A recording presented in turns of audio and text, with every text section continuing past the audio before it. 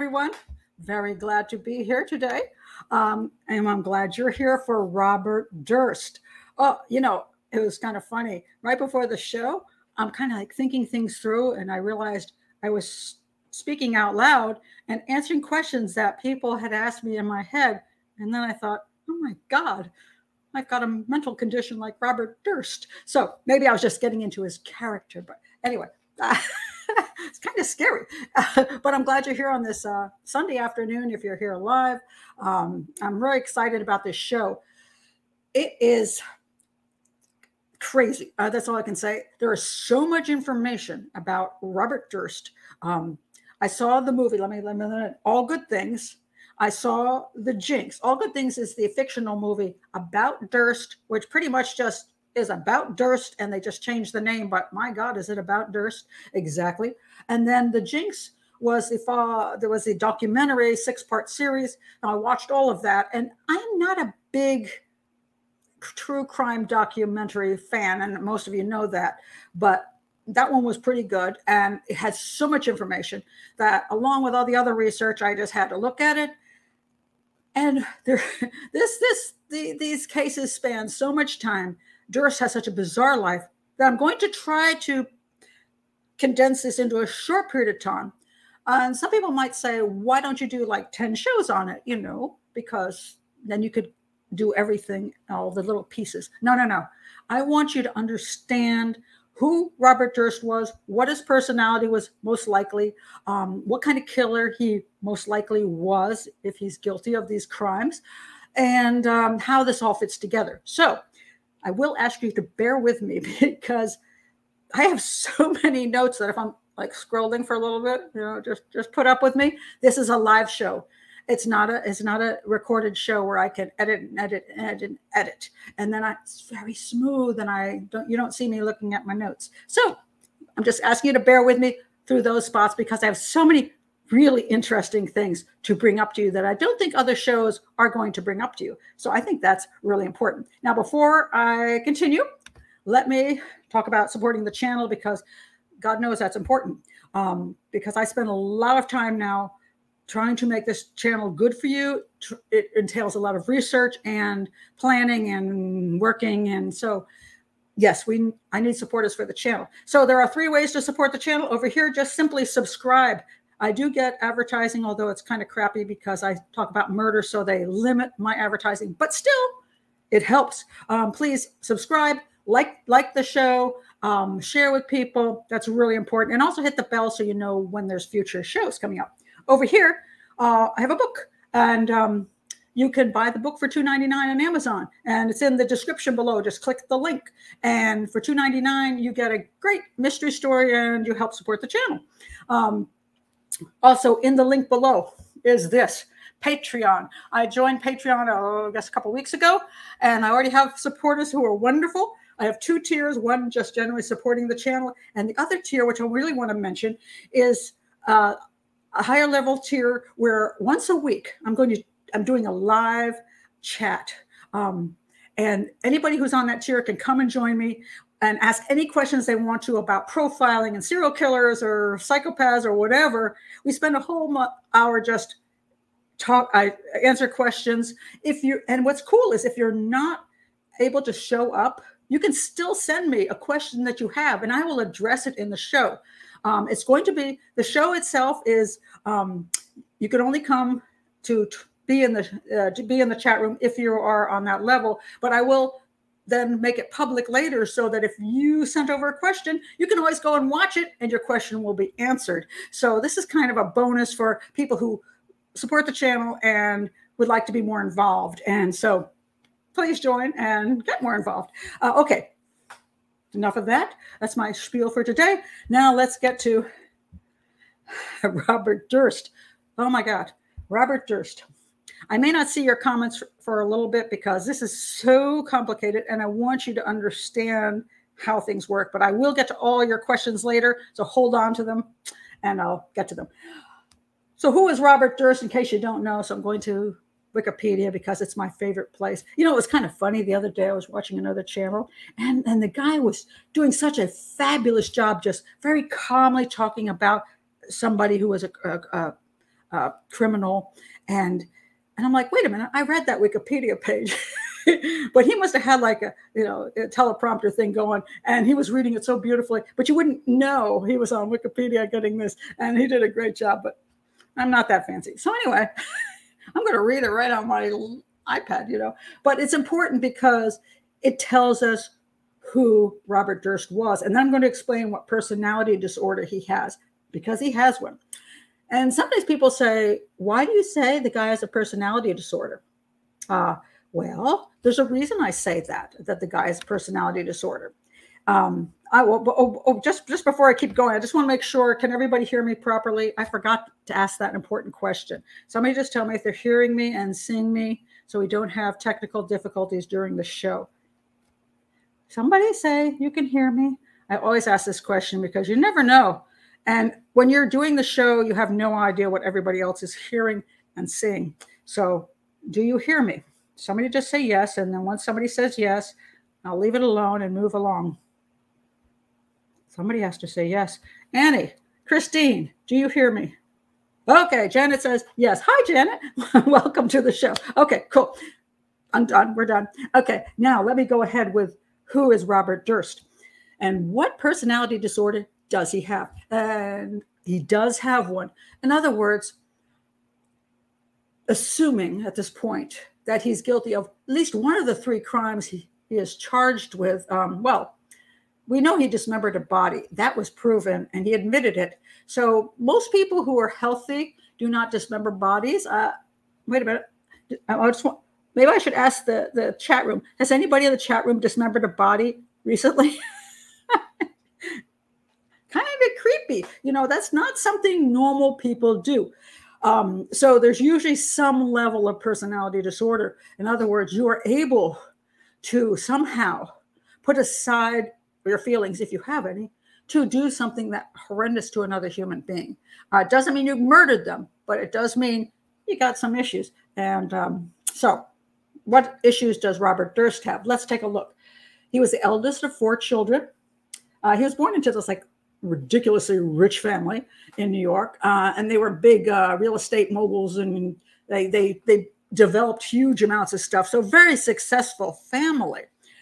He was the eldest of 4 children, which is interesting because the eldest of 4 children is usually the most stable. I mean, I'm the youngest of 3 children, and how did I turn out? But Robert Durst was the eldest of 4 children, so you would think he would be the most stable. However, there was a horrific event that happened when he was 7 years old. His mother jumped off the roof of his house and committed suicide. Now, I did investigate this because I was like, maybe somebody pushed her off, like maybe his daddy pushed her off the roof, and that maybe it was a murder. It wasn't. Actually, there was actually legitimate proof that there were firefighters there who tried to save her, and she jumped off the roof. So legitimately jumped off the roof. And it may have been postpartum depression because she had 4 children, and that's a whole thing about, you finally, something got you chemically. I personally never have agreed with that chemical version of postpartum depression. But what I do believe is that having 4 children so close together can make your life extremely exhausting. And I don't know what kind of father, what kind of husband Seymour was. That would be Seymour Durst, Robert's father. Maybe he was a horrifically bad husband. I don't know. He might have been a great guy. I don't know. Maybe she couldn't stand being married anymore, being whatever. She was rich as crap, so that wasn't the issue. She had 4 beautiful children. What the heck drove her to jump off a roof? We do not know. But Robert Durst has an interesting story that at 7 years old, his father pushed him into the window and made him wave, bye-bye, hi, mommy, and then she jumped off the roof. There's all kinds of different stories that he saw her jump off the roof, that dad was trying to save his wife by making him wave, and so she wouldn't jump off the roof. His brother says he never saw her jump off the roof, that they were nowhere near that location in the house. They were being sequestered, and after this all happened, they moved them out of the house and protected the children. I tend to believe the brother. And Robert Durst is a liar, so I'm going to say that he made up a fanciful story. However, let's see. Oh, let me point this out. Didn't he say on the witness stand that his father woke him up and made him wave at his mother on the roof before she jumped? Yes, he did. But, he's not necessarily honest on the witness stand. Just because you raise your hand and say, I'm going to tell the whole truth and nothing but the truth, if that were true, nobody'd lie on the stand. And we know everybody does. So now, mommy jumps off a roof for whatever reasons. That has to be a dramatic change in the life of a 7-year-old. Over time, something goes kind of wrong because it says here, there was a psychiatrist report on the 10-year-old Robert Durst mentioned he had personality decomposition, which quite frankly, decomposition, I don't know what that word means. That's kind of a misnomer. There's no such thing as personality decomposition. There is personality decompensating, and I'm going to talk about that later because that's really important. Decompensating is really part of what you're going to see with Robert Durst. Possibly even schizophrenia. So he obviously by 10 years old, the kid is not normal.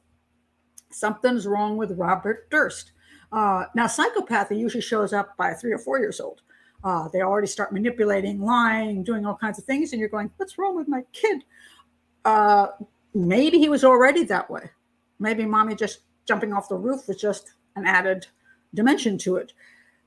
But clearly, by 10 years old, he had issues. So anyway, because his father is, as I can only say this in one way, rich as shit, that he went on to do he was described as a loner in high school, not unusual for a person with a personality disorder. He earned a bachelor's degree in economics in 1965 from Lehigh University, member of the varsity lacrosse team, and then he went on to enroll in a doctoral program at the University of California. And then he met Susan Berman, who's going to be one of the people who got murdered. And she became like his best buddy. But he withdrew from the school and returned to New York. He became a developer in the Durst organization because he was the oldest son, but apparently he was just not the best employee. So his father was not overly happy with him. And eventually they just said, yeah, we're done with you. And his brother Douglas got appointed in 1992 to run the family business. What a slight. And Robert basically said, screw you all. And he sued the family. So anyway, that's basic background on him. So now we get to his first wife. All right, let's take a look at his first wife. Ooh, poor Kathie. I mean, should she marry into a nightmare? So anyway, that's who was on the screen over here. That's Kathie. And you see, Robert is not like an ugly duckling. He's a kind of, at that time, probably kind of a cute dude that she liked. And he is witty. No, don't take away the fact he's smart and he's witty. So when you're the age of Kathie, you can fall for a lot of stuff, especially when they come with $1 million family. Now, I don't believe she married him for his money. I don't believe that. I believe she married him because she was enthralled by him at the time. But, it's easy for women to get excited about a glamorous life in some way. Even, just because she came from a normal family, shall I say. This is their normal family. There they are. They're regular folk out in Long Island. And still struggling to find out what happened to their daughter. So she married this guy thinking, why not? And she felt it was really quick. Let's see how quick it was. She was a medical student in 1971. After 2 dates, he invited her to share his home in Vermont. Now, let's see, where's that home in Vermont? So they go to Vermont. Kind of when you're kind of kooky at that age, you're like, oh, we're going to have a health food store, which is what they did. He wanted to have a health food store at the time, which I'm sure his father wasn't kicky about. And so they moved there. Like after really quick few dates, they moved there. So it's that kind of problem where the hormones get to you and the excitement gets to you and you say, okay. And she went off. However, his father pressured him to move back to New York to work in the family business. Now, it may be he was pressured because the business he had in Vermont was failing dismally. But the point is, his father wanted them to come back. So they did come back and they got married. And here they are, the happy couple with their puppy. And so now they're married. And I want to go back to this this picture I showed of the family, because it's a real interesting thing what he says about the family. He's from rich as shit people. He's always had a ton of money, highly educated, brilliant business people. And here's, quite frankly, a regular bunch of people. He found them, shall we say, boring. And here is a key to his personality disorder. I'm going to show it to you right now in this video. Let's see, where is my video? Okay, here he is. Check this video out. Well, more than meat, Bob is forced to spend time with the average American family.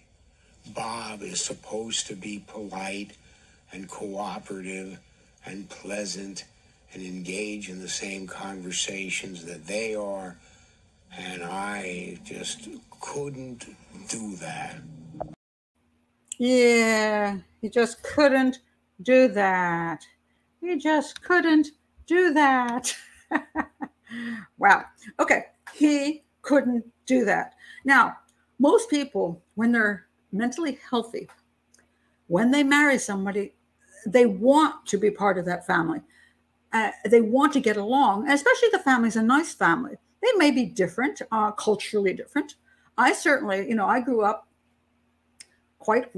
I wasn't wealthy. I grew up in McLean, Virginia, which was the home of the Kennedys, some of the Kennedys. Many people would say, I live a mile from the Kennedys, as if that was some kind of badge of honor.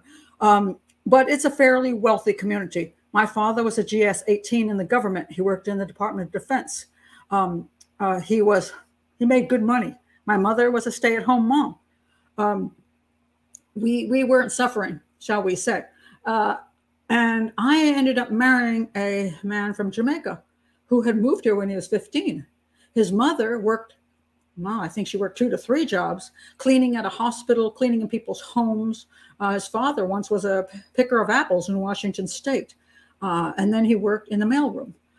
These were hardworking people who had moved from Jamaica to America legally, mind you, they had green cards. And my husband, that was the family I went into, and I loved them. I loved my mother-in-law dearly. I loved her until the day she died. Until the day she died, she said, "You're my daughter." Even though I'd been divorced from her, I ended up divorced after 25 years. And even after that, she said, "You're still my daughter." And we kept a loving relationship forever. It didn't matter to me that she hadn't gone to college and wasn't working in some highfalutin job. She was a darling, wonderful, the best mother-in-law I could ever have wanted. And I'm going to cry. Okay. I still miss her. Anyway, but I wanted to get along with the family. So I spent time with them, and I had dinners with them, and I laughed with them, and I had a good time with them. Apparently, Robert Durst was like, yeah, I don't want to deal with these people. They bore me. They're not of my quality, shall we say. He was a snob in his own creepy way. He was a snob. What kind of person does this? I'm going to now explain to you how this all works. The sign that he has. Okay, let me pull this over here. I want to read you about borderline personality disorder because I got an itch. Okay, I'll finish this. Okay, a second. Okay. So a lot of times when I deal with homicide, I always talk about psychopaths. They're all psychopaths.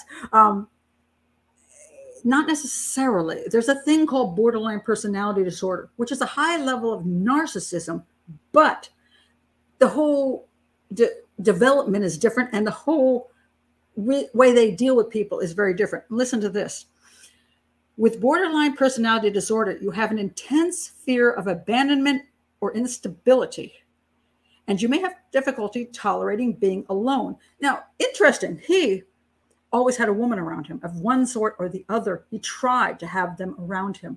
His mother left him alone. She abandoned him. And I don't think he ever got over that feeling that I've been abandoned and people don't care about me. And he desperately seeks out companionship, but at the same hand, because he's such a narcissist, he can't handle not having total control of the situation or having to do things he doesn't want to do because he finds that insulting. He has inappropriate anger, impulsiveness, and frequent mood swings, which push people away. And even though you want to have loving and lasting relationships, you screw them all over because eventually you piss them off. Now, I have to point out this. Wow, man, I don't know what's wrong with it. I do not do cocaine. I do not do cocaine. What happens is he wants to be in a relationship, but he pushes people away because of his personality. However, again, the dude is rich as shit. I'm going to say it's like 10 times on the program. He's rich as shit. And when people are rich as shit, they have kind of the glow around them. People who are not rich as shit get completely like enamored and infatuated and amazed by people who have that kind of level of power. It's just, it's something that you do not understand because you know you aren't there and you're never going to be there probably. It's kind of the similar thing about doing television, that when people are on television, people, oh my God, you're on television. Okay, how does that make you so amazing? Well, for most people, they will never be on television. They can't even imagine having the opportunity to be on television. As a matter of fact, you know, that man on the street thing where somebody gets like something happens in a neighborhood and then the local news media shows up and sticks that thing in that microphone in your face and says, what do you think? Person we don't know or really care about and has really no opinion that we care about. And then that person goes, oh my God, you know, I heard some noise and I didn't even know what it was. And then they go home and tell all their family, I was on television. It's local TV. Nobody really cared, but you're on television. It's something that, generally speaking, is not happening for the majority of the population. So when a person finally gets on national TV, on the networks, then that person sometimes gets a kind of a star aura. And that's what happens with rich people. She didn't have a star aura. She was just a hardworking, you know, a girl from Long Island with family that was a good family. He was rich as shit. And so there's something about that. It's like marrying the prince. It's like, you know, we remember what was that movie about? Oh, I love the movie too, the princess movie, where she becomes a princess. Anyway, no, she becomes the next princess of Zenobia. Somebody's gonna. Okay, I gotta look at the comments now because I gotta figure out who's gonna tell me the truth on this. Who is what's her the Zenobia movie? Where she finds that she's a regular girl and then she finds out she's actually a princess and oops, let me get this picture off of there. What is this? Let me get that picture gone. I don't know how to, okay, I'll do that. Okay. So which movie was that? It's a cute movie. I love that movie. Absolutely love that movie. Somebody give me the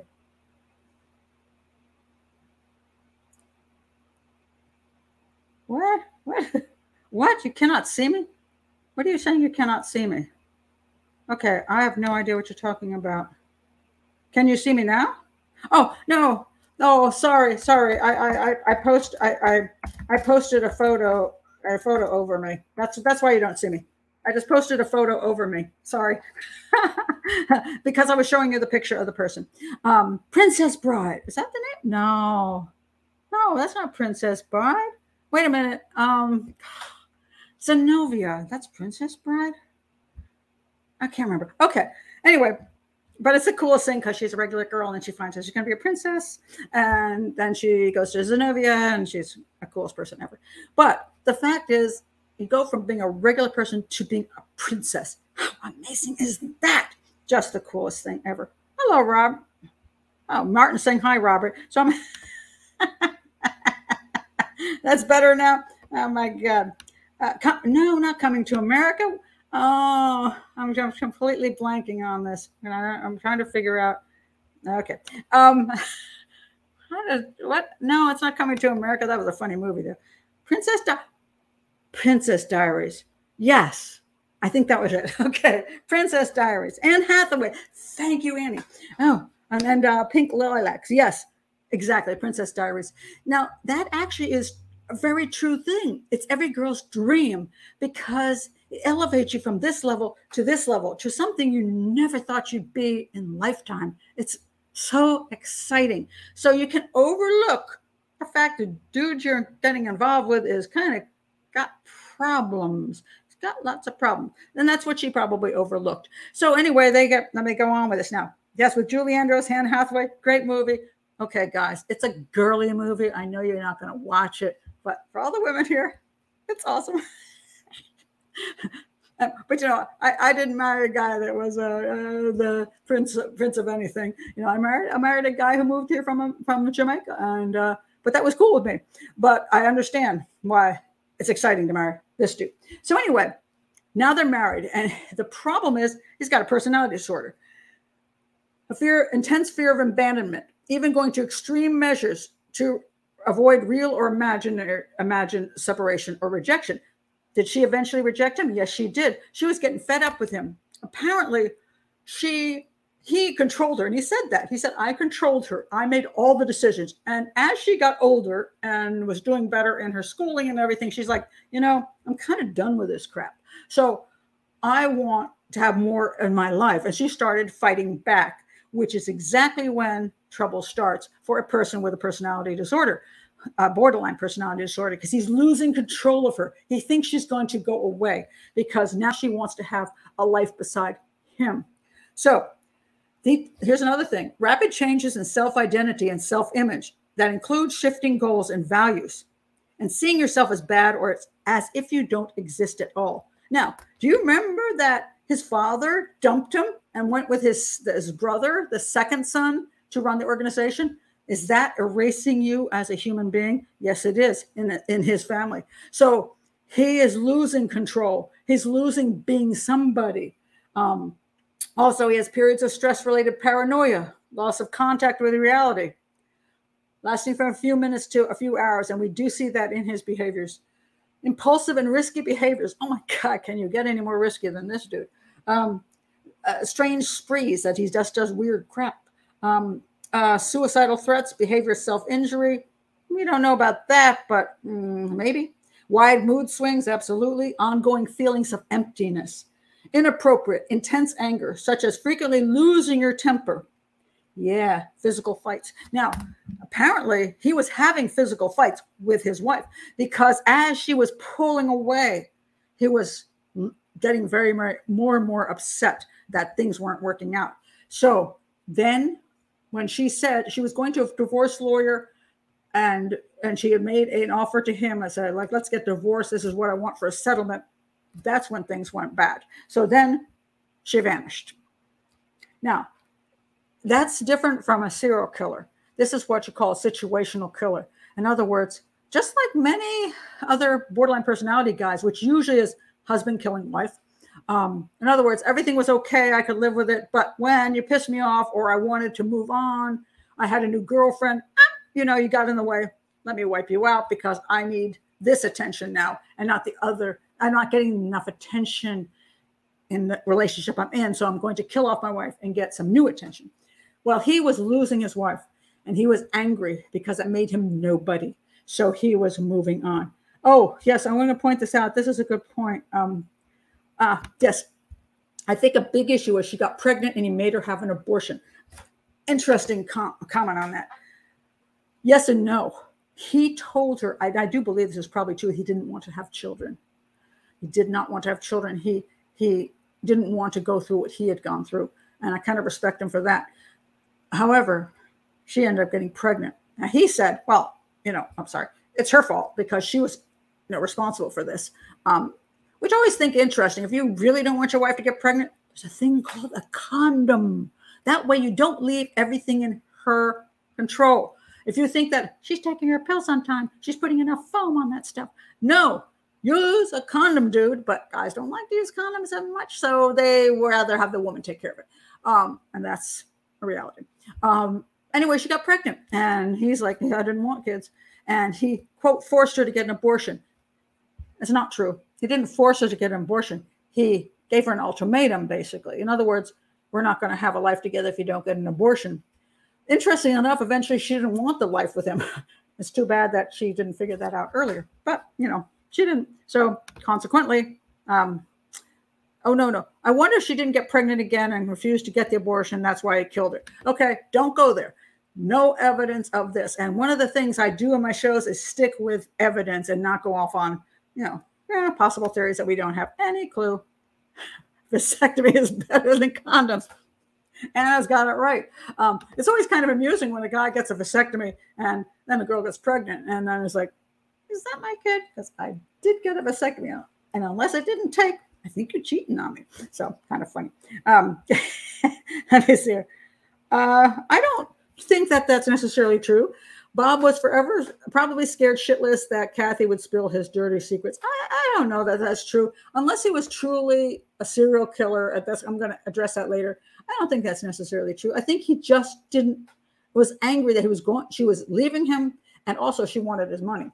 And he didn't want to give that up because that was insulting to him. So let's look at what happened as to when she went missing.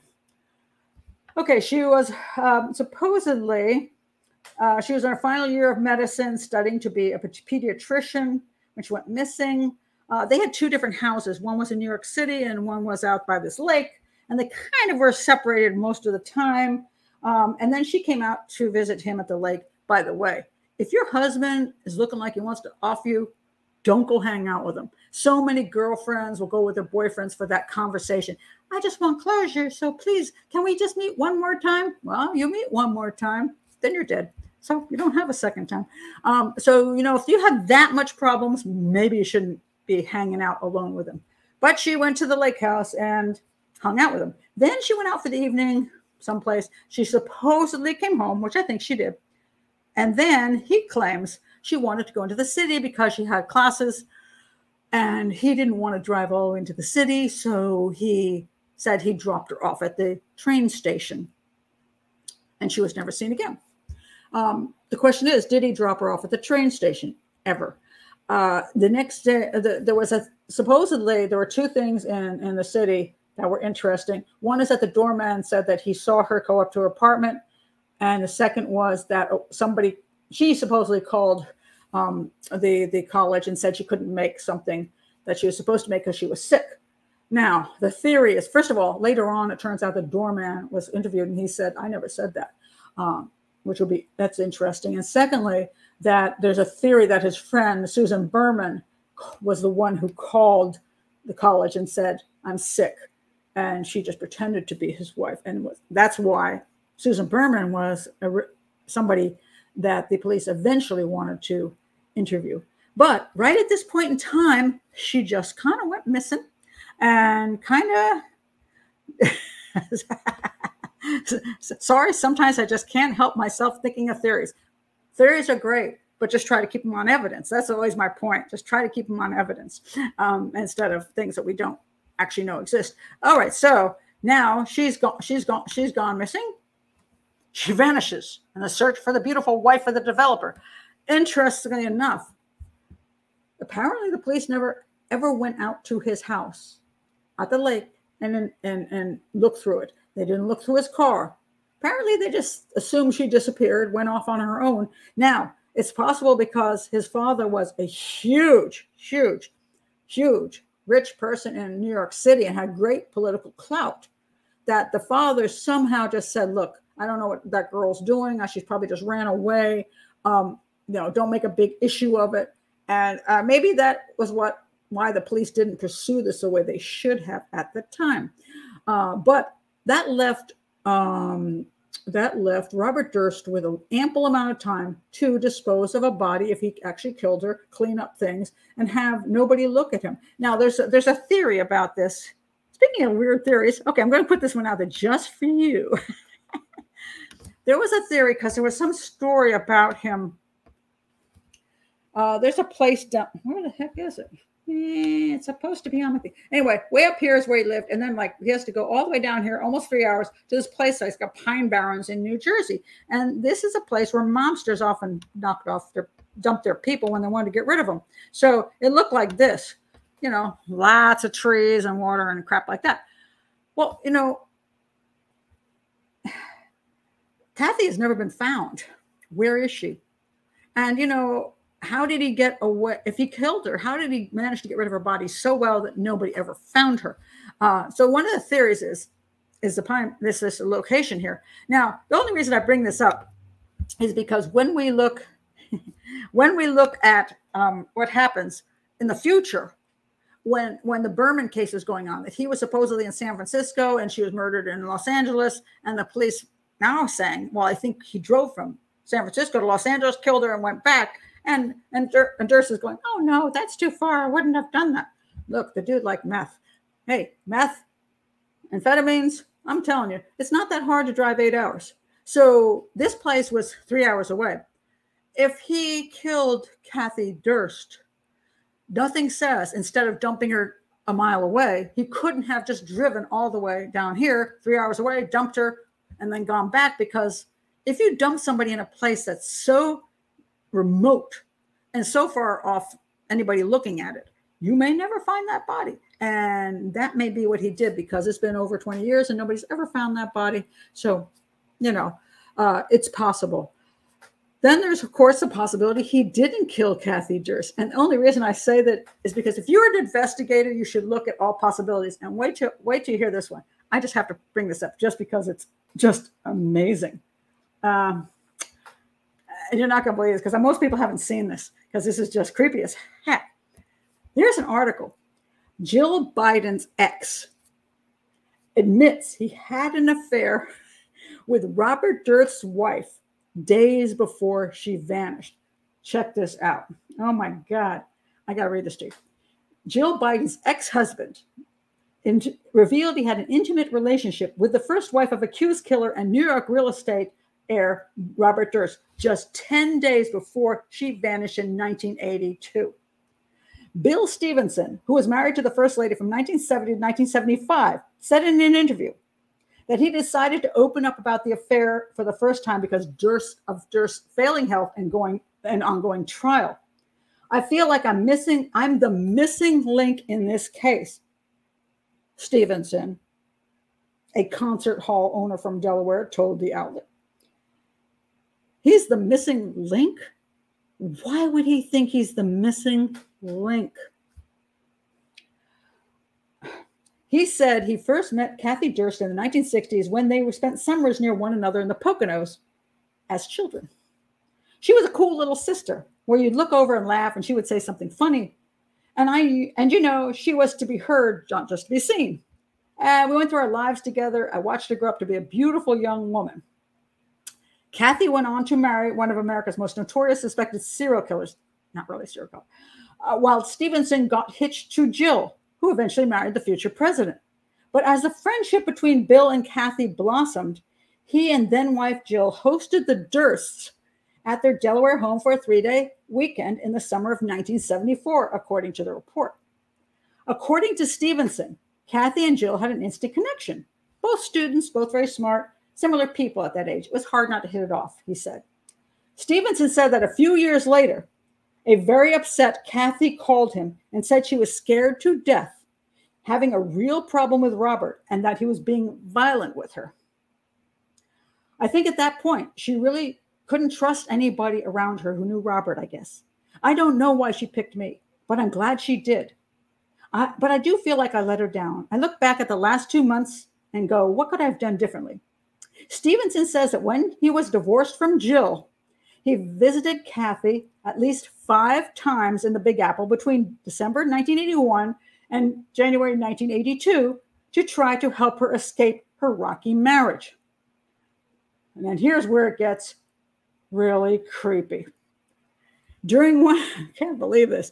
During one of the visits to Kathie's apartments, their relationship took an unexpected turn.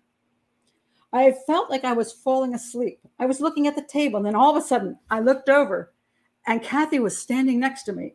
And I looked over, and I realized she was in a silk nightie. Nothing was said, and she grabbed my hand, he said, led me back to the bedroom.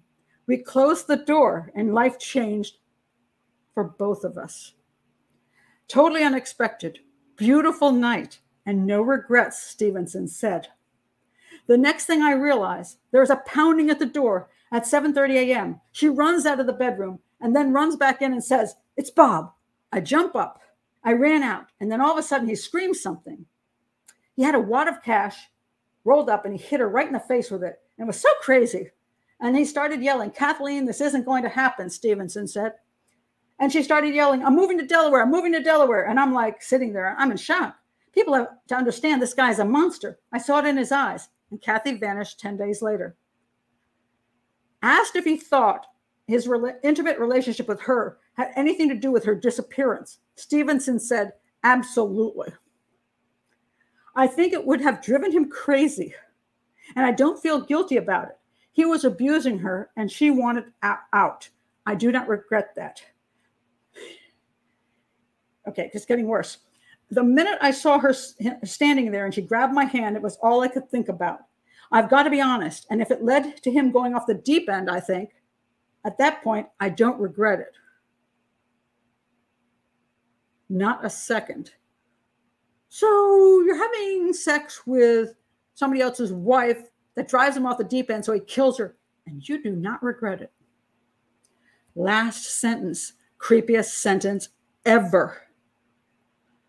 I feel if something was wonderful at the end of her life, I hope this was it. I just hope she had the same thoughts at the end there, he added.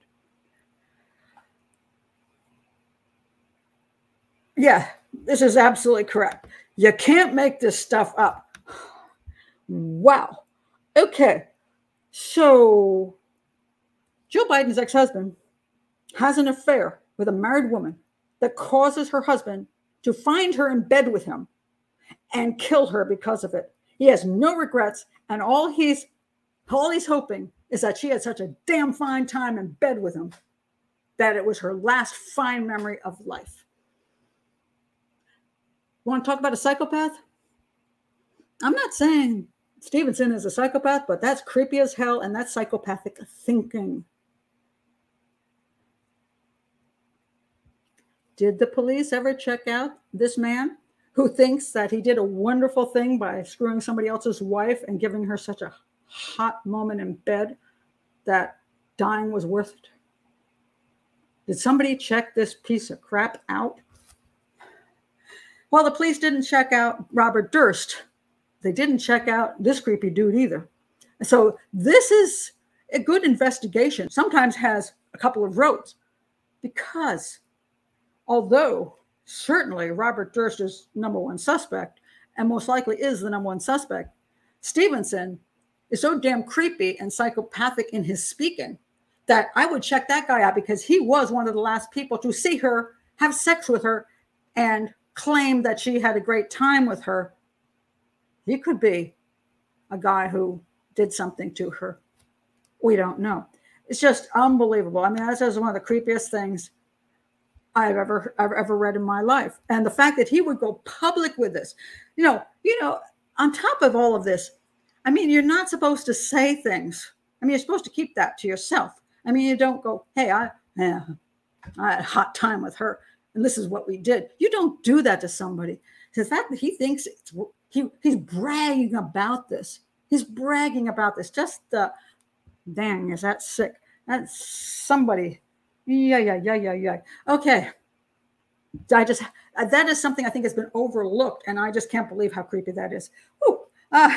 And I also question, A, that it happened, and B, that she would suddenly just appear on a nightie, desperate to have some sexual attention from him.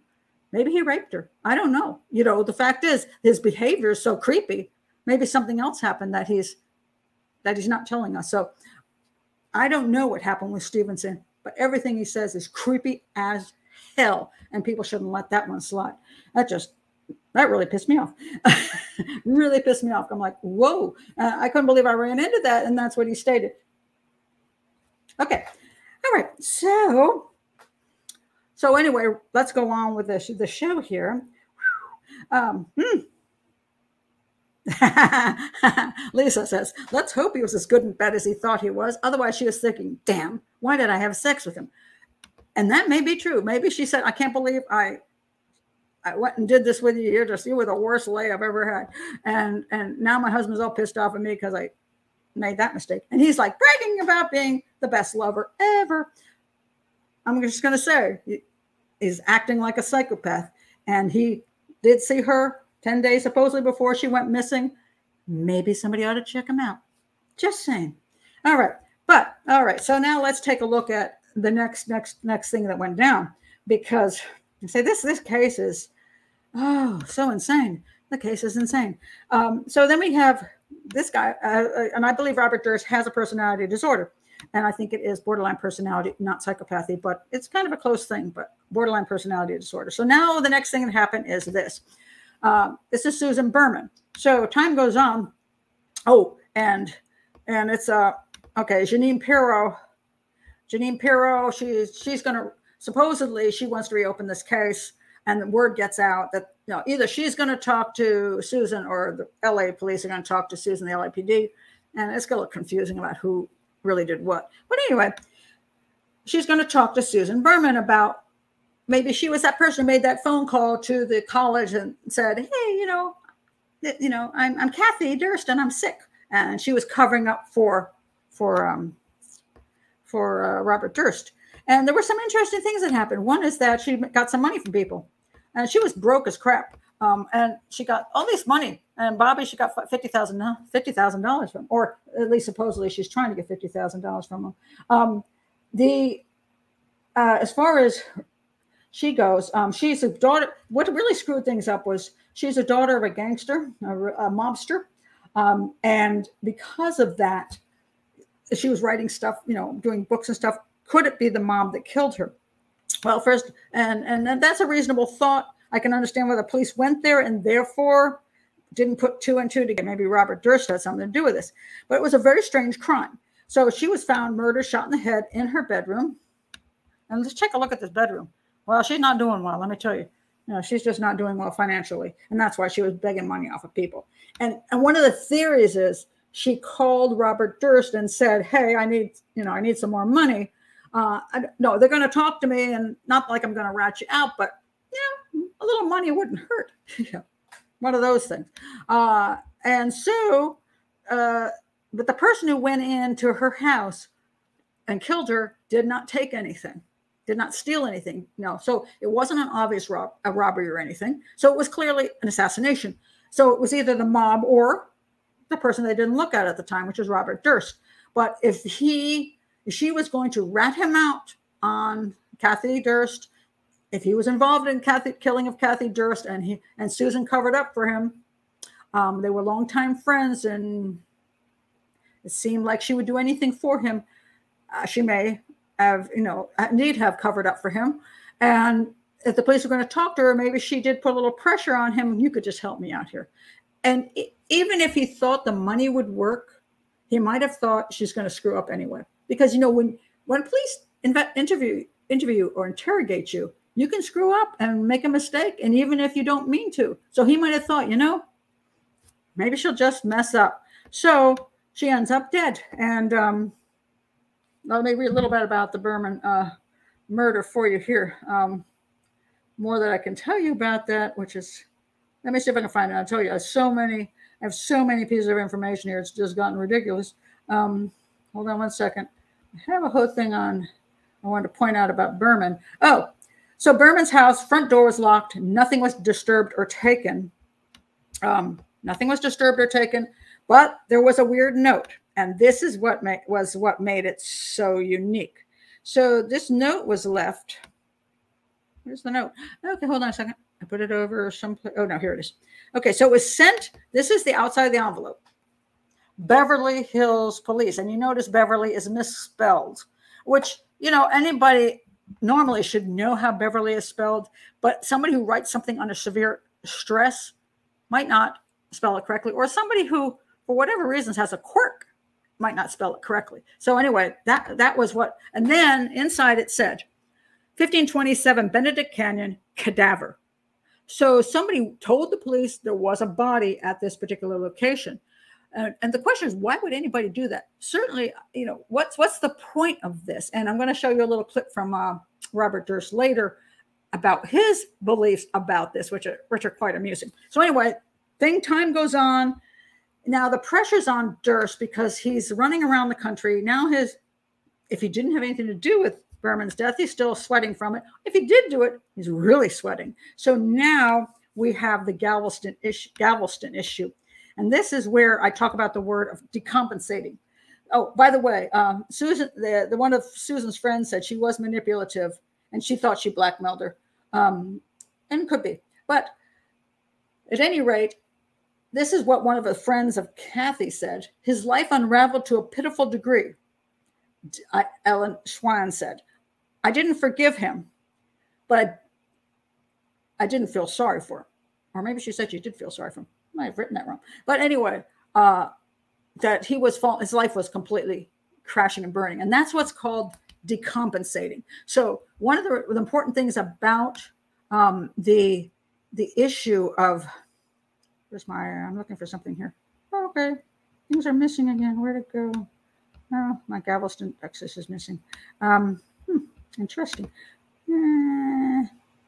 I hate it when things go missing. Drives me crazy. Anyway, we're going to go down to Galveston, Texas. So down in Galveston, Texas, what happened was Robert Durst was what I call decompensating. In other words, he had issues already, but as the pressure gets on, a person with a personality disorder often can't handle it, especially borderline personality disorder. A psychopath, a total psychopath, may not even care. He's gone about his business. He's very, very manipulative. He might just have no issues. He can figure it out and get away with it. But a borderline personality disorder feels like the world is caving in. He's losing everything and losing people caring about him. He's losing his power and control over anything. And with that decompensation, he starts to lose his ability to think properly and not do stupid shit.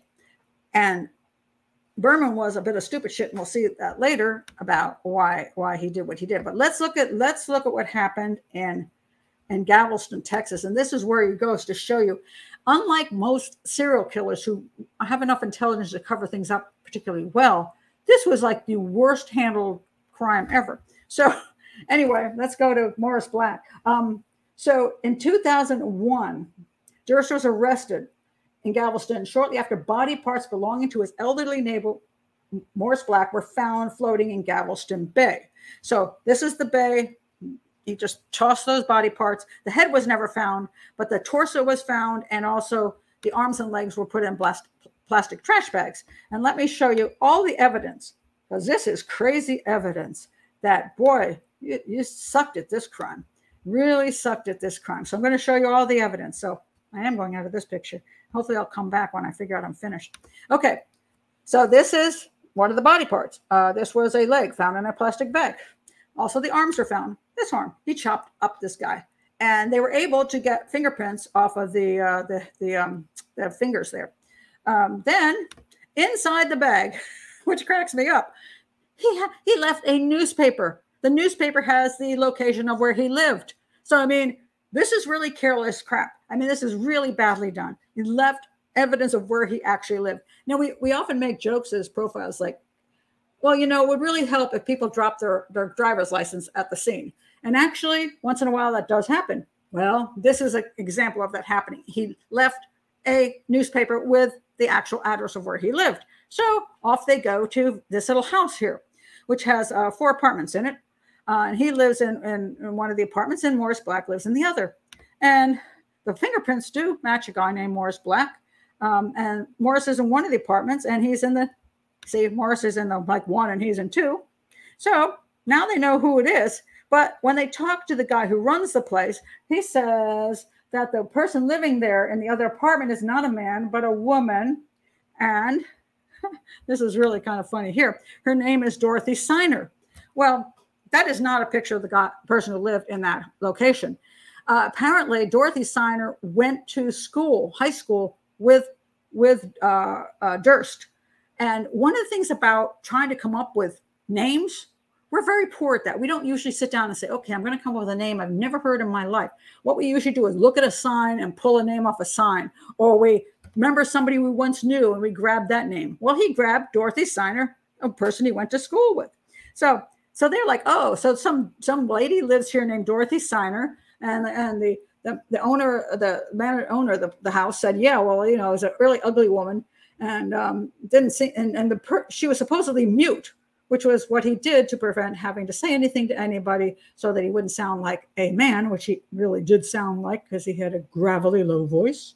So, but they said it was a really ugly dude, ugly woman. And then there was also supposedly her brother-in-law once in a while was seen on the porch, which was just Robert Durst without his disguise.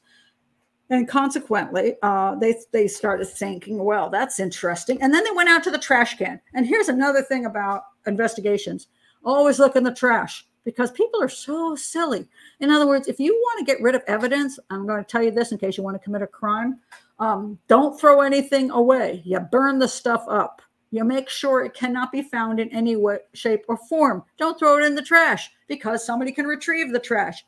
They retrieved the trash. They found the name Robert Durst, and they said, who the hell's this? And the guy was buying some eyeglasses. And also, they found in the trash some receipts from a hardware store to buy like a bow saw and some knives and stuff. So first, they went over to the eyeglass store, and they were told this Robert Durst was going to pick up his eyeglasses. And they thought, well, we'll just wait outside and see if the dude shows. Well, he did show. And as he was driving away, they stopped him. And lo and behold, they found that darn bow saw in the back of his vehicle because he also doesn't know how to throw away things, So again, not very brilliantly done. You saw somebody up, throw away the damn bow saw, burn up your receipts. But he left this trail. And in the house, by the way, there was a blood trail coming out of the house down the steps because he was dragging stuff. And there's blood trail in the hallway. There were these chop marks in the kitchen on the linoleum. And then when they pulled that up, lo and behold, there was blood under there, and it matched Morris Black. So, wow, what can you say? Really, really bad work. And that's the sign of somebody who's decompensating because he's falling apart. He's not handling it well and in his life, and he's panicked. And the theory over why he was panicked was that Morris Black probably at some point recognized him. Now, he claimed that Morris Black and he became friends and they hung out together. And I sincerely doubt that. He didn't like guys that much to hang out with. And there was never anyone who cited them together. So that was probably a lie. But of course, he wanted to set up the concept that he was, they were friends. And so he wouldn't do anything to this man. And then suddenly, somehow, Morris Black is in his apartment, retrieving his gun from a secret place. And he's like, oh, no. And he grabs the gun and tries to stop Morris Black from shooting him. And then he shoots Morris Black. And lo and behold, he's got to cover up the crime because, everybody's going to think he did it. In reality, most likely, Morris Black figured out who he was. And maybe he went in to say, hi, I know who you are. And for Robert Durst, that was just not information he wanted out there. And he's already maybe has killed off a couple people because this was after Kathie Durst many years and also after Susan Berman. So maybe, he might as well just do what he's got to do. And then so what he does is they arrest him and they got like buku evidence, like massive amounts of evidence. But here's the one thing that really pisses me off. Being a really wealthy dude does get you some kind of ability to not get done in by the justice system. He never got investigated for all those decades for his wife's disappearance because he was massively wealthy and connected to massively wealthy people. And now he could hire like really great lawyers. Oh, first of all, it's just really funny. First, the detective says, we arrested him. And then we said, your bond set at $250,000. What can you deal with that? And he goes, well, I don't have the money on me now. And the detective's like you have $250,000? You're living in a shithole. And then he called his newest wife. This very, very weird woman who, let me see if I can find her. Oh, this woman. Okay, so he married this woman. This is with his current wife, I'm on that way here. Deborah Sheraton. There's a lot of really interesting conversations they have, when he's in jail, and they're chit-chatting back and forth. And she's like totally supportive of him. She sends the money right away. He's out within 24 hours. And, it's amazing. And then he, so she's, he can always get somebody on board with him because he's rich as shit. And then he gets the bond. And what does he do? He goes on the run because he just doesn't want to deal with things. And he is eventually caught. He's seen up at the lake house. Oops, that's not what I want. At the lake house. Oh, I wanted to point this out though. One of the things the detective said was, oh, we couldn't believe it was him who dismembered Morris Black because he seemed like just a wimpy librarian. I'm like, have you ever seen Jeffrey Dahmer? Okay, so yeah, you don't have to be a big tough dude. So anyway, he runs off. He absconds on the bond, gets $250,000 to him. He's got millions. So he runs off, and he visits his wife's birthday or something. He goes to the lake house and hangs out there, and he's noted. And then he goes to the store, and this is what's so weird. He like steals a chicken sandwich, a hoagie, and he's got like $37,000 in his car. But he feels a need to steal a sandwich because he just likes to get away with shit. So he gets caught, and then he gets brought back. Now he hires these incredibly, very top lawyers. He hires actually two of them. And listen to what the lawyer says. And this is something I find so offensive. And this is really important. Listen to what this. When I first met Bob, he was not loud. He was not even terribly responsive. But he had an intelligence. He had some wit to him. He's disheveled. He's been through the mill. He's been held in circumstances in which he's never been. But you have to look past that and see, well, this lump of clay here that I'm going to have to mold, is it got the capacity to be molded into the shape that I want it to be in by the time we get to a jury. Yes. Oh, that so upsets me. And this is why I don't like the jury system. So here we got a guy who there's no question he dismembered the guy. There's no question he shot the guy. But they're going to mold him. So where do you think that story came from about how everything went down? I'll tell you where it came from. It came from the lawyers. So what happens is, and this is what I think is disgusting, on which I think there should be a video camera in with these defense attorneys, because I believe everybody has a right to a good defense. A good defense means they're defending you against you being improperly railroaded. They defend you based on the evidence. What pisses me off about our entire court system is defense attorneys have the right to get this person in the room with them and create for them a complete scenario, a complete bunch of lies that they will then tell in court to get them off. So I have worked, I remember this so well because I was hired by a defense attorney once about a man. It was an appeal, and a man had killed his wife, and he had gone to prison, and they were appealing it. And they brought me in, and they said, we want you to figure out if a serial killer could have done this and not the husband. Well, they really weren't looking for evidence that a serial killer did it. What they wanted me to do was create a scenario that a serial killer did it that they could take to appeal. They weren't concerned about the truth. And I looked at them and said, no, the man killed his wife premeditatedly, hands down. And then they told me to go away. So a lot of times defense attorneys will help create evidence or create truth. And I think that if there were a video camera in there and you could prove that they told this guy what he should say in court to make up a story, they should all be disbarred and thrown out of the profession. This kind of stuff is crap. So what happened was they molded him. They had time to mold him, to work their way through everything he was going to say. And later on, I'll show you, I'll just see if I can find it here. Later on, he said that, when he did the show, The Jinx, I don't think I have this particular one. What happened was they didn't want him. The defense attorneys did not want him to do the show, The Jinx. Why? Because they were afraid he would say things that would make them look bad. Well, he did make the defense look bad because he said the attorneys encouraged him to lie. He claims the attorneys told him to leave out stuff that would make him look bad. And he says, I did not knowingly, intentionally lie. I did make mistakes. And this was on a hot mic again. He talks to himself when the mic is still on. He doesn't pay attention to that. And he mutters these things. And he basically admits that the defense attorneys told him essentially to lie.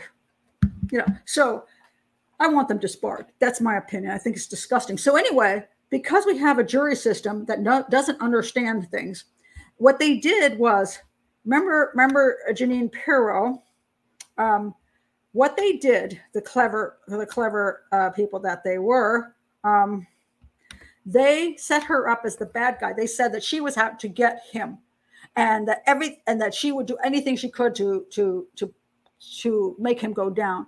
And they convinced the jury that poor Robert Durst was under so much stress that, you know, he felt like, even though he didn't murder the guy, that it was self-defense. And when he grabbed the gun to save himself and he accidentally shot the guy, the reason he dismembered the guy and threw him into the bay was because he was worried about Pirro coming after him. And he was worried that she would say, see, he killed somebody else, and therefore he must have killed these other people. They convinced the jury that it was man's self-defense. He got off. And I love this picture. Jury wanted 12 who need to get a clue. That's the problem with our jury system. 12 people who have absolutely no training in forensic evidence, no training in criminal profiling, no training in anything. And they're up against these, what I consider crooked lawyers. These defense lawyers, in my opinion, are crooked. They got a guy off who is guilty as hell, and they don't care because they call it their job. In my opinion, their job is to give a proper defense, not a pack of lies to then sway a jury in the wrong way. I think that's just appalling. So anyway, that's another whole story, but he got off. So now he is loose and he is free. And now what happens to him? So he does some other stupid stuff along the way, but now he has gotten away with, theoretically, if he killed his wife, he got away with that. If he killed Berman, he got away with that. And he did kill Black, and he got away with that. Absolutely got away with that. Now, here's an interesting thing that happened. This is what's just absolutely fascinating about his personality. Now, mind you, Robert Durst at this point is a person non grata. Nobody cares about it. His family can't stand him, doesn't want him near him. His wife is dead. Berman, his best friend, is dead. Nobody really wants to be around the dude anymore. Kind of, he's not a good person to hang around because you might end up dead. So he's out there. He's not having a good time. And so this movie comes out. It is the movie All Good Things. Now, let me tell you what All Good Things was. It's an interesting movie. It's a 2010 mystery crime movie directed by Andrew Jarecki. And it was inspired by the accused murderer, Robert Durst. And it stars Ryan Gosling, Kirsten Dunst, and it's not inspired. It's absolutely, hands down, the story of Durst with a name change. And normally you would get sued shitless for this, but Durst didn't want to sue them. As a matter of fact, he was impressed by it. And I'll tell you why he was impressed. Let me tell you what the story had in it, which is why he got impressed by it, which shows you again his personality defects. Oh, wait a minute. Oh, shoot. Now I'm going to, okay. So in the movie, it says he saw his mother die a violent death. So if he saw his mother die a violent death, right, he's poor guy, right? He shows his father as a cruel, sadistic, controlling man. Well, again, poor Robert Durst. And then it shows that his father's a cheapskate, and it shows him as a sexy, romantic, sensual lover. I mean, there's a scene in there where you're like, whoo, that dude, well, it's Ryan Gosling. It's not Robert Durst. It's Ryan Gosling. Let me take my clothes off. Okay. I want to sleep with that dude. But if I knew it was Robert Durst, I would say no. But Ryan Gosling, okay, so if I get portrayed in a movie, I want some hot chick portraying me. And so he got portrayed by Ryan Gosling, lucky son of a bitch. So anyway, and then he shows him willingly doing therapy, like he's a guy who wants to be a good, healthy guy. Let's see. Oh, and then it shows him falling apart. But he even though it kind of does say committed all these crimes, it gives him some level of sympathy. And once you go to prison, girls will always become your, start writing you letters and saying, oh, you poor dear. So especially if they think that you couldn't help yourself. So anyway, so here is this is a phone call. So the movie comes out, and you would think he should be suing them, but he's not suing them. This is when the movie comes out. Let's see if I got this. Let's see if I got the right one here. I think it's. Hello. Hi, Mr. Durst. Hi, Mr. Jarecki. How are you? I'm good. How are you? Good. I just saw the movie. So I have an idea. I have no idea if it makes any sense, but you're the one to talk to about it. Sure. Would it make sense for, as in some capacity, there to be an interview with me related to what's in the movie? Yeah, I think that's a fascinating idea. I'll be in touch soon. I'm glad that we had a chance to talk. All righty. Bye-bye. Thank you.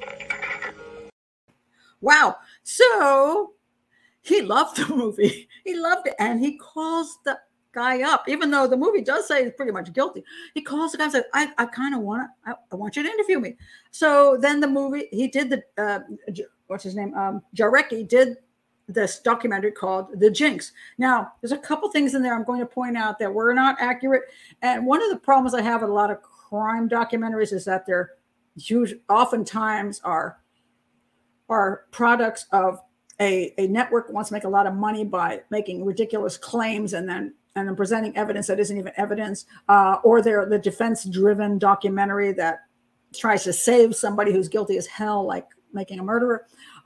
In this case, I have to say most of it was pretty damn good, and I will give them credit. It's one hell of a documentary, and it helped the police. So they're an anomaly, in my opinion, and a type of anomaly that I can't argue is great. Now, there's a few times when they did not accurately, they edited stuff.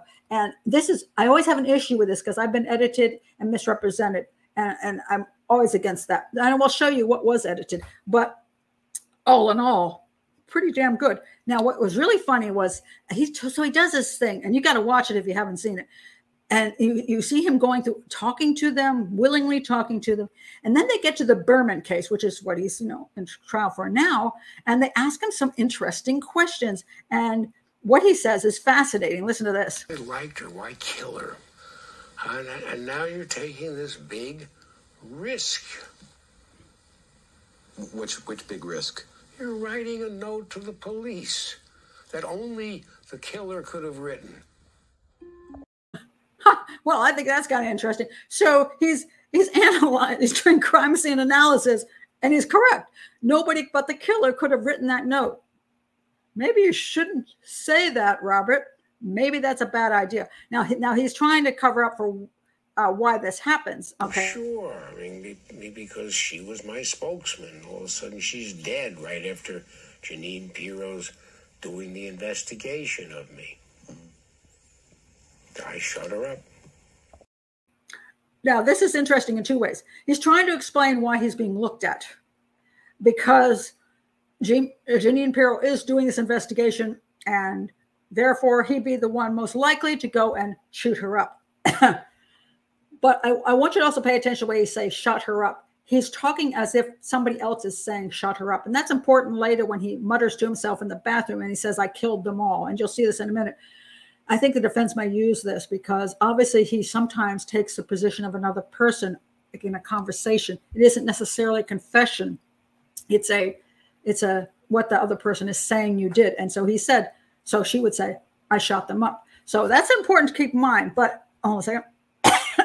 Okay, Christine, I'm using your glass. Hold on. But he's trying to explain his way out of why he's a suspect. They're obviously looking at me. And then he's trying to say, on the other hand, that the killer would have written that letter. So then, which is why the Jinx thing turned out to be so amazingly fantastic. Not so much for the supposed confession in the bathroom, which I'm not as impressed by, but this is what I'm impressed by. So they have the letter that was written when Berman was killed and sent to the police, with a misspelling of Beverly and in block letters. And then the Jinx people, give them credit on this one. They went through all his writings and they found this other envelope, this other letter where he wrote in block letters. And look at what he says. I think it's fascinating.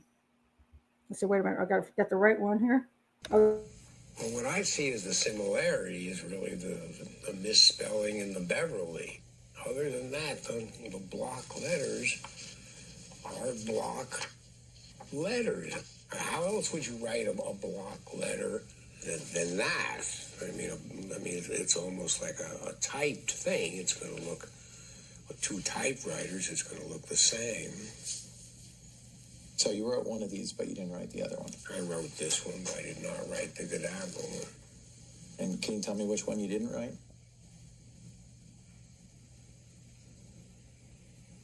No. Well, sometimes he's honest, he's honest. So clearly the writing matches. They had handwriting experts in the writing matches. The misspelling of Beverly matches. I mean, that's what nailed him. And that's why he's in court now. And finally getting to trial because he's very elderly now and very ill. He'll probably never serve a day in prison. And he may get off. But even if he gets convicted, he's probably going to die before he actually serves any time. But it's interesting to watch him try to analyze this and try to figure out, oh yeah, and then he's like, oh shit, it doesn't quite work. It doesn't quite work. Now, here is his final thing. This was the final scene of the Jinx, which is, he keeps forgetting he's got a mic on him. And I'm gonna just be fair to Robert Durst, because I've been mic'd up before. And what'll happen is, like, let's say I'm doing two segments on, let's say I was doing two segments on CNN or something. So I do the first segment and they go, okay, we're going to come back to you. It's like 7:00 p.m. and we're going to come back to you at 7:30. And I'm like, damn, I have to pee. That's usually the problem. You got to pee because you got to keep your mouth like moist. Thank you, Christine. Because if your mouth isn't moist, you start doing this, which is not really attractive. So you drink a little in between, because you do your little maybe 90-second hit, and then we'll come back to Pat Brown in a minute, and then you're like, and we're back with Pat Brown. Yeah. So you do this and you get used to it, but then you have to pee. So if you got a half an hour or 15 minutes, you're like, dude, I got to pee. So normally speaking, what happens is, if you've done this for a long time, you got this, you take it out, you take your earpiece off, you reach up, well, actually you have to do this. You reach up your shirt and you take off your mic, and then you walk out of the room. And when you come back, you can mic yourself up because you've done this so many times, put your earpiece back in, and you're professional. He's not professional. But there was one time I remember I was doing some kind of documentary thing, and I walked into the bathroom. I was still mic'd, and I'm like, shh, they're going to hear me pee in here. Oops. It happens. So if you're really not normally doing television work, you forget that you're mic'd up. They have different ways of miking up. Sometimes they have this like box, and people don't understand this, but if you're in a studio, like the mic goes, like I said, goes up your shirt, and you mic it here, and then you can just take it off and chuck it on the table. But if you're doing a documentary, you can walk around. What they give you is this box, and the box goes on the back of your pants, and then you mic up. Then you still mic up to here, but you can walk around with the mic on you. So that's what happens. You go to the bathroom because the box is on your back. And then when you sit down on the toilet, everybody gets to hear you ping or whatever else. And then this is what happened to him. Or maybe this is the bathroom. Yeah, You're right. This is the bathroom.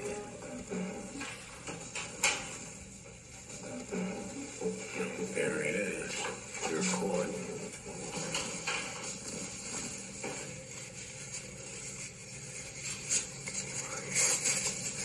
You're right, of course. But you can't imagine.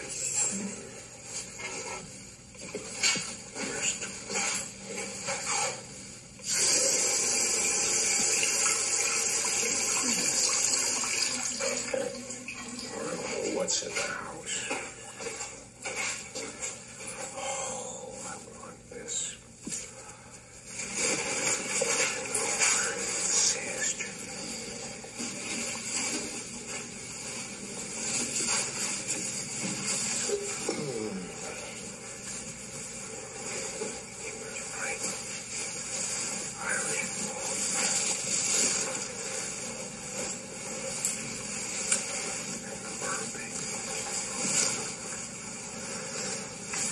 I'm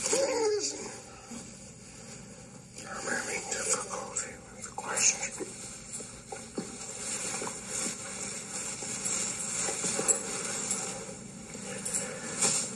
What the hell did I do?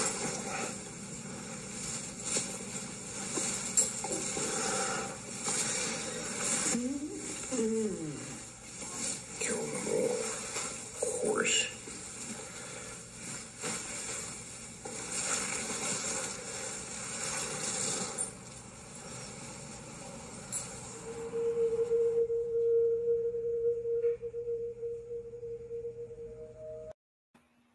Really dramatic, extremely, extremely dramatic, and edited. And this is the one big problem I have with this show. I don't believe in editing. If you edit somebody, you're lying. And the rest of the show, I don't know how much is totally accurate or not, because once I saw this, I was like, is everything else also correct? Because once you fudge something, once you don't present it accurately, I then question everything else you did. So I liked this show very much. It was one of the better crime stuff I've ever seen. It served a good purpose, but yet it bugged me because this was not true. Let me tell you what he actually said.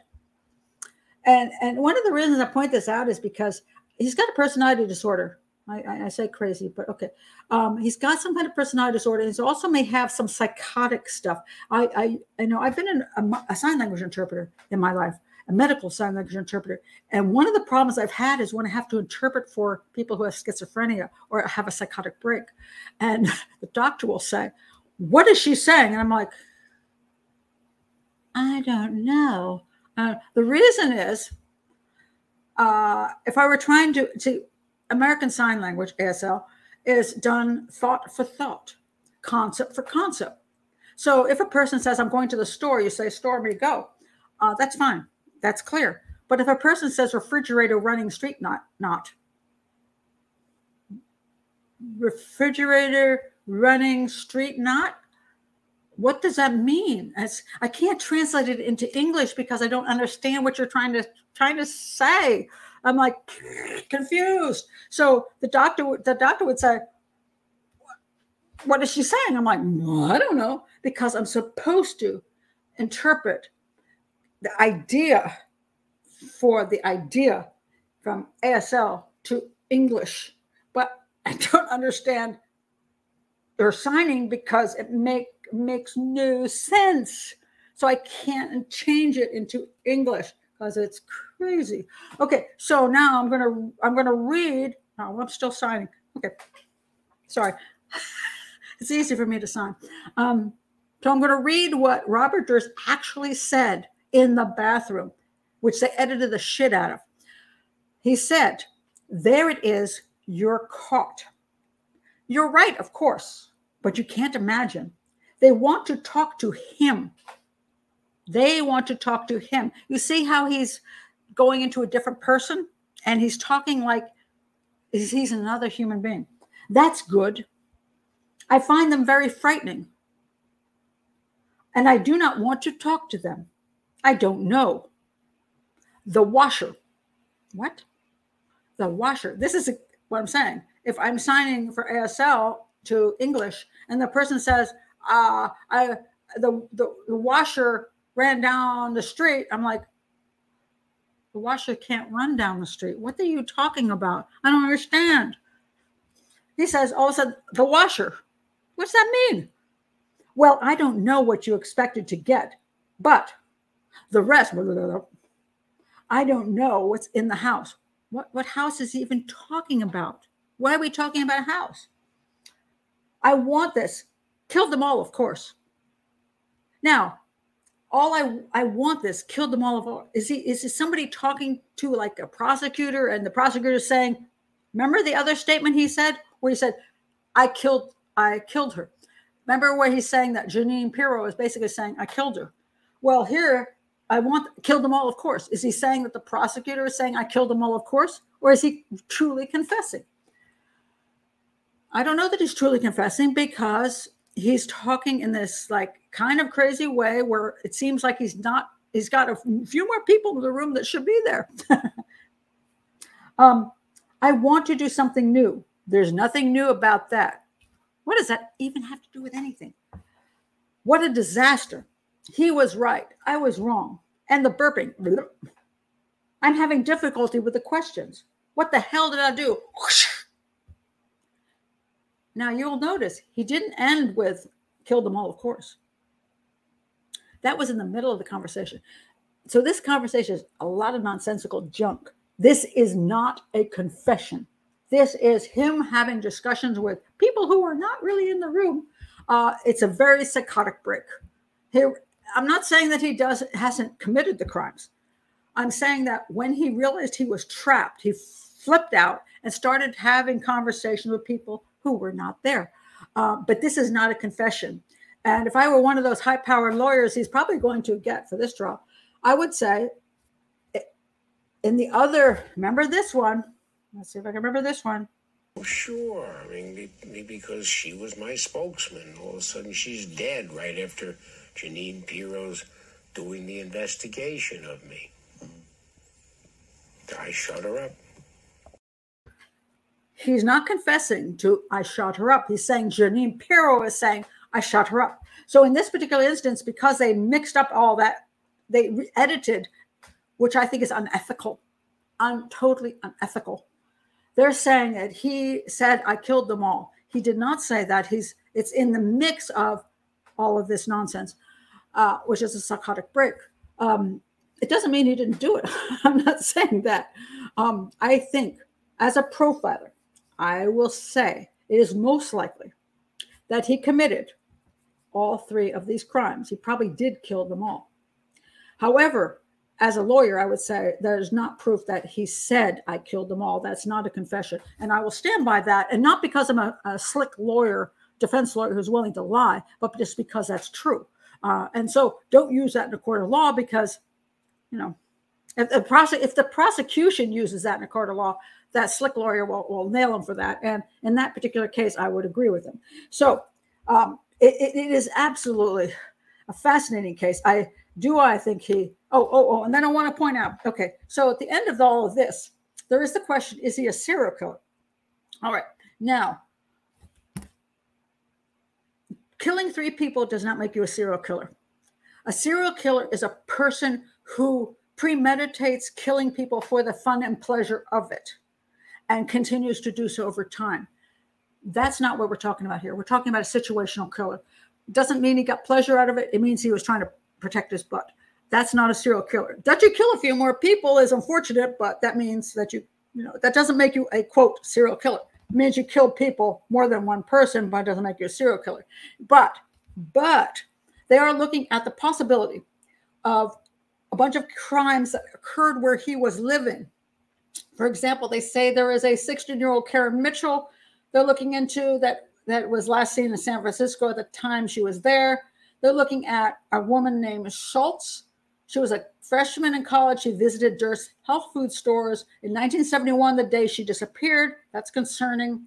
There's another person called, who's the other person? There's another one here. Oh, I can't find her. Okay, so in other words, Durst has been in a couple places or a few places, and he's got a lot of downtime where he's not even with anybody. He's running around acting weird, where women have disappeared. The question is, is he a serial killer? Now, he is a situational killer. That's one thing over here. That doesn't make him a serial killer. 3 people he killed, if he did so, in a situational situation. Over here, did he, on his downtime, also commit serial homicides? I don't necessarily see him as a psychopath, but as I said, I see him as a borderline personality disorder. I don't see any evidence that links him to any serial homicides. If I were a detective on these cases, would I look at him? Absolutely.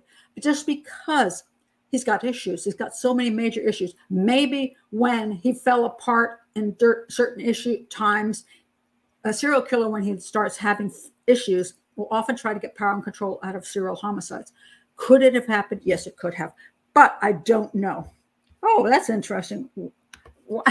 I'm going to answer some of your questions because we're not, as I haven't been able to see any of these. Washer, dead body remover. Well, she wasn't removed. Who was? Oh, well, if we're talking about his first wife. Okay, that's kind of Christine, you got a point there. Okay. There's an issue. If you remember Joran van der Sloot, is it possible his daddy helped him get rid of Natalie Holloway? Maybe. Because what happens with a person who has an influential father is that the influential father doesn't really want this just complete fuck up to destroy the family. Okay, so Robert Durst was a complete fuck up, and he was an embarrassment to the entire family. Is it possible that he went to daddy and said, "Oh, Dad, I just knocked off my wife. You know, she just pissed me off and I pushed her and she fell and hit her head." You know, the usual excuse. And Dad's like, "Jesus Christ, we can't have this come out. I'll help you get rid of the body." So is it possible that Daddy helped Junior get rid of the body? It is possible. Daddy's dead. How useful. And therefore, Daddy can't speak anymore. But would I say that's possible? Yes, I would. Obviously, with Berman and Black, their bodies were found, so that would not be true. So, bathroom confession. Hey, you know, don't take time. You know, confessions can happen everywhere, but I don't necessarily think that was a total confession. Although I will say the part he said in the beginning, where he said, "There it is, you're caught." That part I think is interesting. And I think the reason he said "you're caught" is because of the Beverly, the misspelling of Beverly, and the fact that obviously he wrote both of them. That's what caught him. I don't think he was saying that he, quote, killed them all. I mean, he might have been thinking that, and maybe he did kill them all, but that's not the true confession. The true confession is, I've been caught by the letters and the envelopes with my handwriting that clearly matches. So yes. Let me see what else you got to say here. Oh, let's see. So what was Bob's IQ? I don't know what Bob's IQ is. You know, IQ is a stupid thing. I'm sorry, but I think IQ is a stupid thing. IQ, a lot of times, you know, a lot of it has to do with what kind of education you've had, because the IQ tests are purposely kind of pushed toward the kind of education you gather. Well, you know, no question, Robert Durst had a good education. He grew up in a very, very, very, very successful family. I'm not surprised that you could score high on an IQ test if you did ever score on an IQ test. But that doesn't necessarily mean a whole hell of a lot, because sometimes it's cultural. Sometimes it's simply what education you've had. If you haven't had studies in certain things, you can't answer certain questions. I mean, for example, I'm not a real cultural person as far as cultural, like you know, if I do Jeopardy, I can nail the literature column and the language column. And if you ask me a damn thing about like movies and sports, I like suck, and I go right down the cliff. And if the tests were based on that, I'd be screwed. So I think a lot of things are just, you know, other people's perception. Is he smart? I'd say he's relatively smart. Unfortunately, his psychology, what I think is borderline personality disorder, affects him so that he cannot think properly. So let's see what else we have. Bobby wants things to make sense. Oh, this is an interesting point. Bobby wants things to make sense. Okay. Bobby, I do think that's true. And I think that's true with a lot of borderline personality people, as opposed to psychopaths. Psychopaths don't give a shit what you think. And they don't give a shit about making things make sense. They just care about getting over on you. But I do think people with borderline personalities want to excuse themselves from their behavior. They want to explain their behavior. They think that they have a reason for their behavior, and they want you to understand it. It's not them a bad person. It's that it's been unfortunate. Okay. So yeah, I think he wants to explain himself, and you know, again, why if he ever went to prison, he'd probably be very popular with the ladies, because there's nothing like women who want to help a guy who's been misunderstood. So let's see what else he got. Let's see. Bobby is a lifelong stoner, allegedly. Yeah, he smoked. Apparently, he was heavily into kind of different kinds of drugs, and that may again be one of the reasons he did such shitty crimes, because at the moment he might not have been all that. His brain might have been not quite working right. So, in other words, when you drink, when you smoke weed, when you do coke, when you do meth, you get weird perceptions of things. So one of the things that happens with any kind of speed, which will be meth or cocaine or amphetamines, is that you think you're on top of the world. You can do anything and you can beat anything. And so a lot of times you just don't think anything can happen to you. So you say, hey, I can write this note and send it to the police, and they'll find Susan's body, and it'll all be over. Well, yeah, if you want to go to prison, but you're not thinking clearly. So I think he has had an issue with way too many drugs. Let's see what we got here.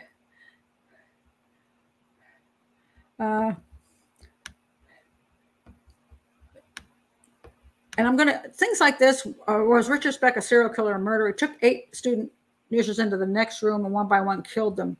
I have to actually eventually do a whole thing on Richard Speck. So I'm not going to comment on it here because quite frankly, I can't entirely remember his whole, psychology and his crimes. So sometimes when people ask me questions, they're like, why can't you answer it right away? I'm like, so many crimes in my head, I can't remember anything. So I will definitely put him on the list of things to look at because he's an interesting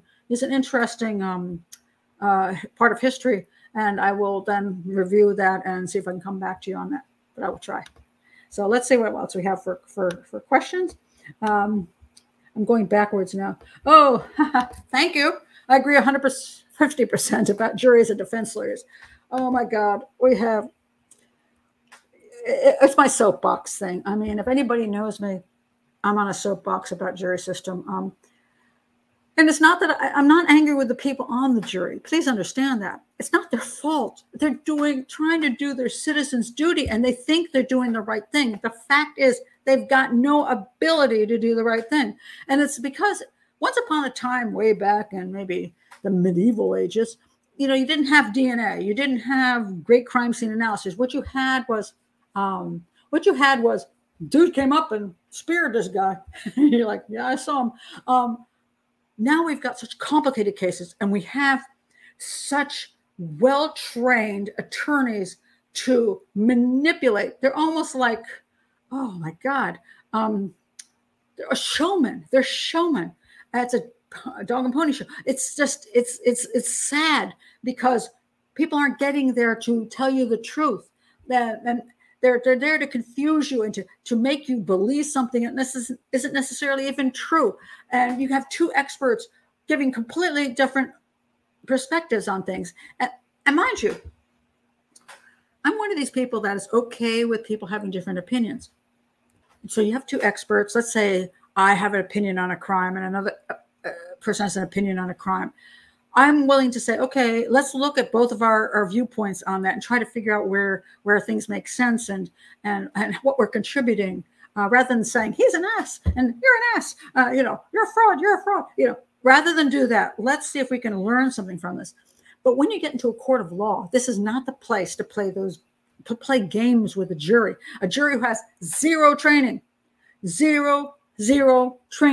And we wouldn't hire a mechanic who didn't know anything about cars. We wouldn't have a person decide on rocket science stuff who never took physics. It's insanity to have 12 people off a freaking bus stop. I always call it the bus stop. You pull 12 people off a bus stop who can't figure out how to get out of jury duty, and you say, okay, you sit there and you figure out if this PhD is lying to you. You figure out if this top expert is lying to you. You figure out if this attorneys are lying to you, the prosecution, the defense.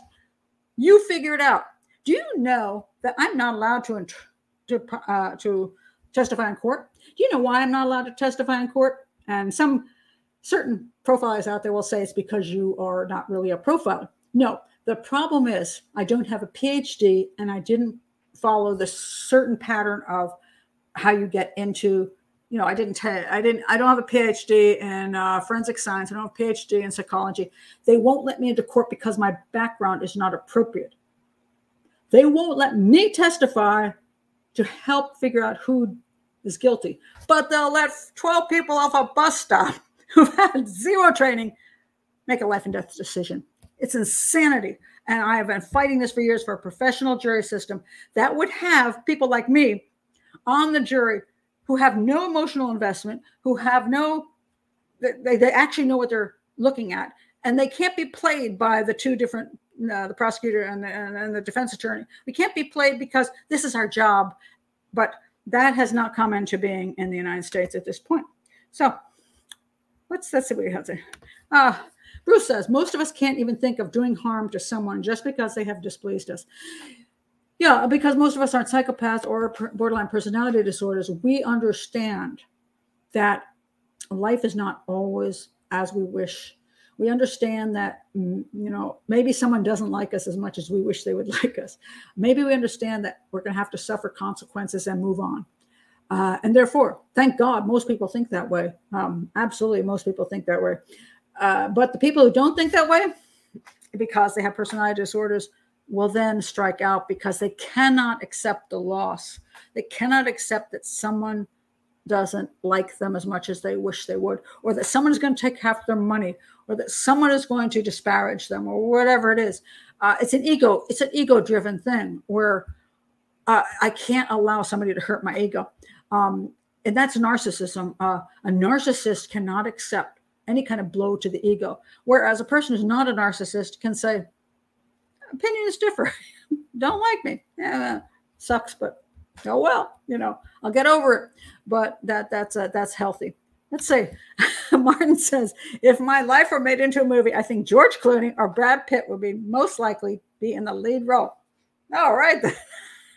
You might as well go for some, although they're getting older now, Martin. I don't know how old you are now, but George and Brad are both getting a lot older now. So might want to young down your so you get somebody with a really hot chest, that's important to have a hot chest.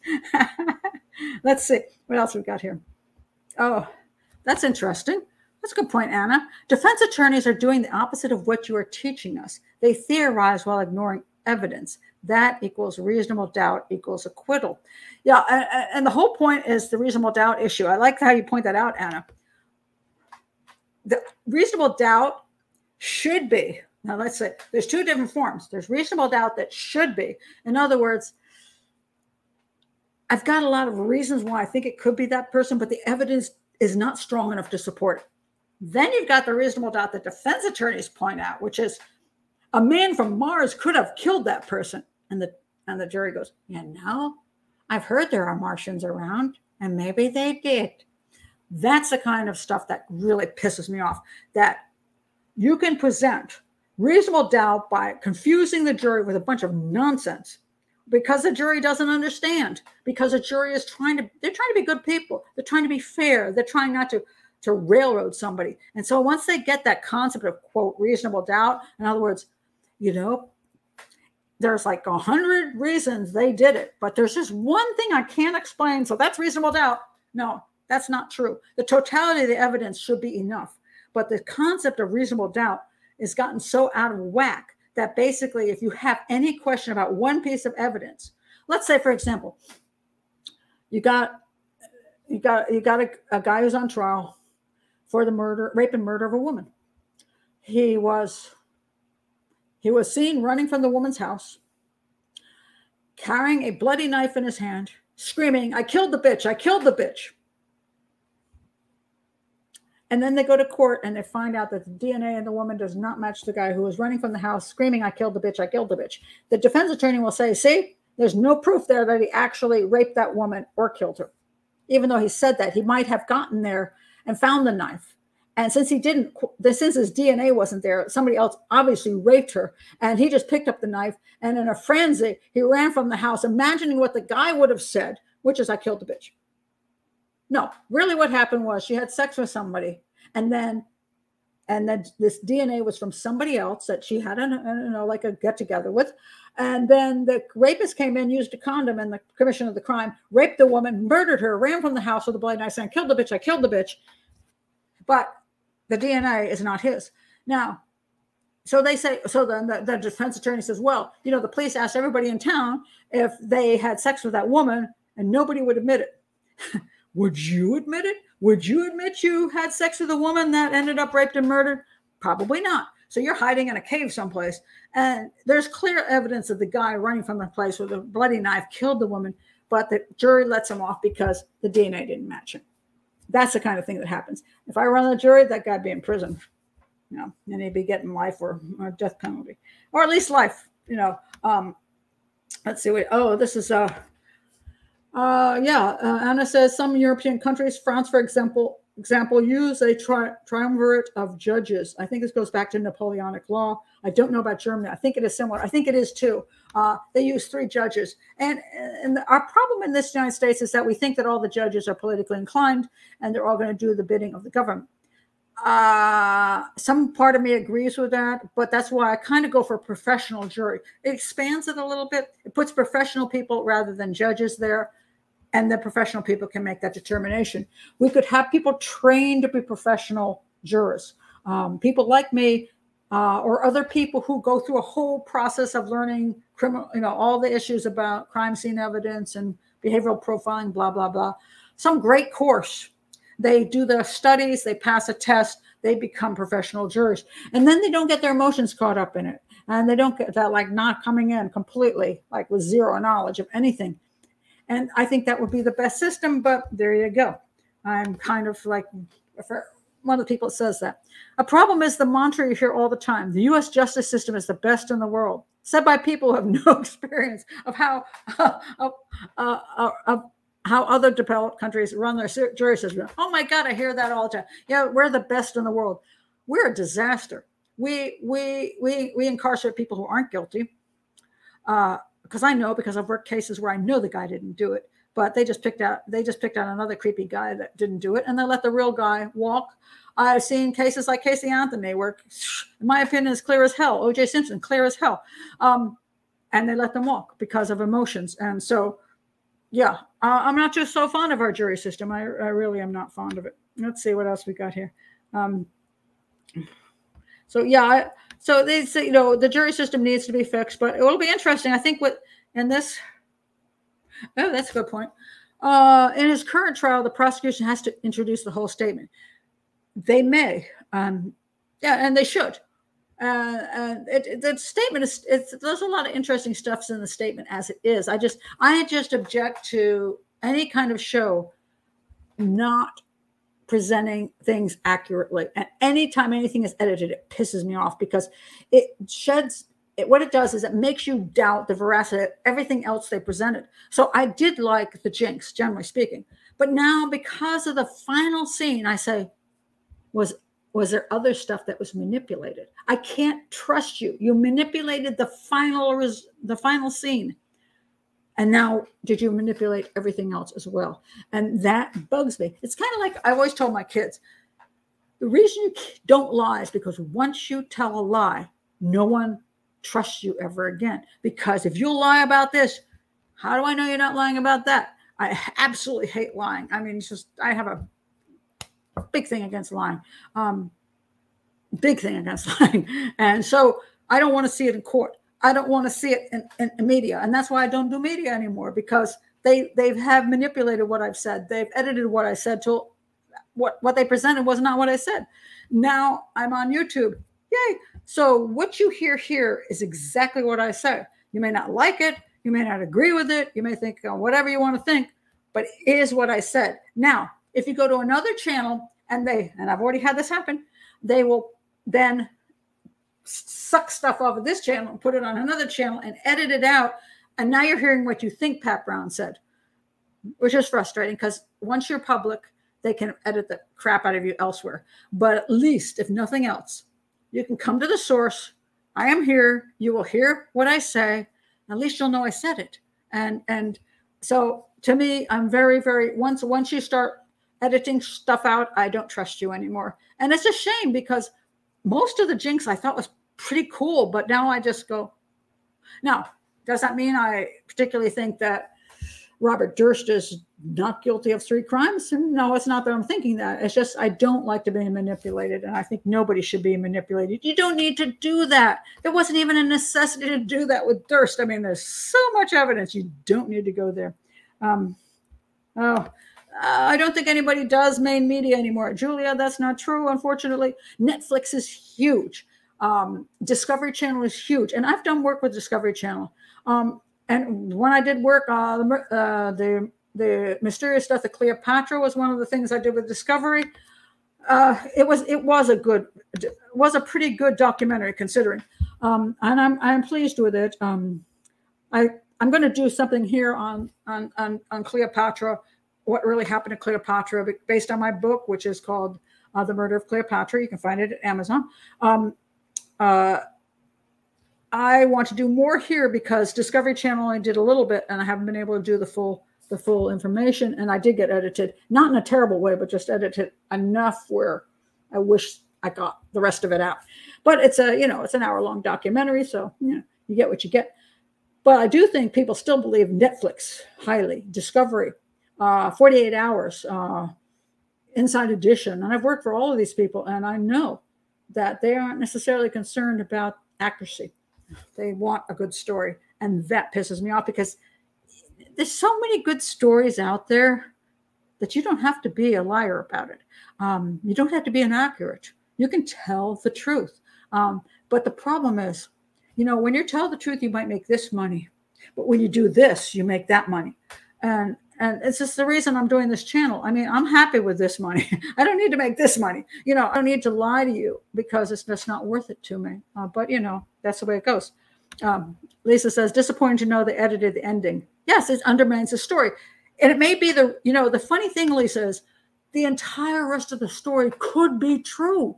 100% could be true. But do we know that now? Because if you're willing to do one thing, you're willing to do another thing, and that's what screws you over. I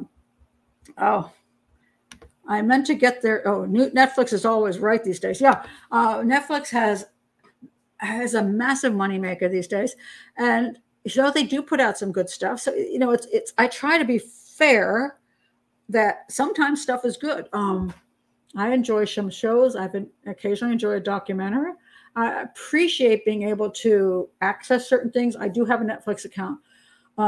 But there are things that upset me because I think it's unnecessary. I always wonder, why do you need to make that much extra money? Why? When you're already making money, it's kind of like robbery. I mean, it's like, okay, I understand why you stole bread to feed your child, but you were already surviving, you were eating, you had a place to live, you had a car. Did you really think it was necessary to rob somebody of $20? I mean, I never understand that. Well, as a profiler, I understand it here. But here, I'm like, did you really need to do that? So, if you're doing television, if you're writing books, do you really need to lie? I mean, yeah, I guess, if I wanted to make a shitload of money, I guess I could write a real tell-all book, which maybe would tell things that aren't even true. And I could walk away with $500,000. But, I don't need it and I won't do it. But it's a shame that so many people already are making a buku money. They don't need to do this. And so I just wish our ethics would raise up a little bit, and people who have control of the media, people who have control of storytelling, would just tell the truth. That's just me. Lisa says, we appreciate the unedited Pat Brown. Thank you. And this is, that's one thing cool about YouTube, that I can actually sit here and say what I want, and people who like what I say can come here, and people who don't like what I say can go away. And but I have freedom, and that's really kind of a nice thing. Now, that doesn't mean YouTube can't knock me off one day because I say something I disagree with and they don't want me on. But yeah, nothing lasts forever. Nothing's perfect. But I do appreciate YouTube right now because I finally, free of television. Now, I'm not saying I would never do television again. I don't do television at the moment. But if somebody came to me with a really good thing, like if somebody said, Pat, we want to do your stuff on Cleopatra. We want to do a 6-part series. In case you're listening out there, any any major people. We want to do the truth about Cleopatra. You've written a great book on Cleopatra. We've seen you've done all the studies and the research, and you've gone to Egypt and you've gotten all the evidence. We really want to do a whole series on that instead of just one show. And I say to them, okay, I want control. I want to make sure that as the host of this, as the profile of this, that my information goes through properly. And they agree, and we sign a contract. I will do that. But I will never do documentaries anymore that I just brought in as an expert, and I come in and say my piece, and they edit me, and then I look like an idiot, and they trash me, and they edit out my words. I will never do that again. It's not worth the money, and it's not worth it's not even so much the attack on my character. It's that people are getting misinformation. I'm trying to give them the real information. Oh, which reminds me, next week I'm going to do a show on Martha Moxley. I did the Oxygen show, and somebody just told me recently they were watching Oxygen Channel, and the Martha Moxley case came up, and they were like, "Oh, I wish Pat Brown would talk about this." And I showed up on the show, and I said stuff, and guess what? That show slandered me. That show edited me, and that was the last show I did for a documentary because I never trusted documentaries after that. That was the last one I did.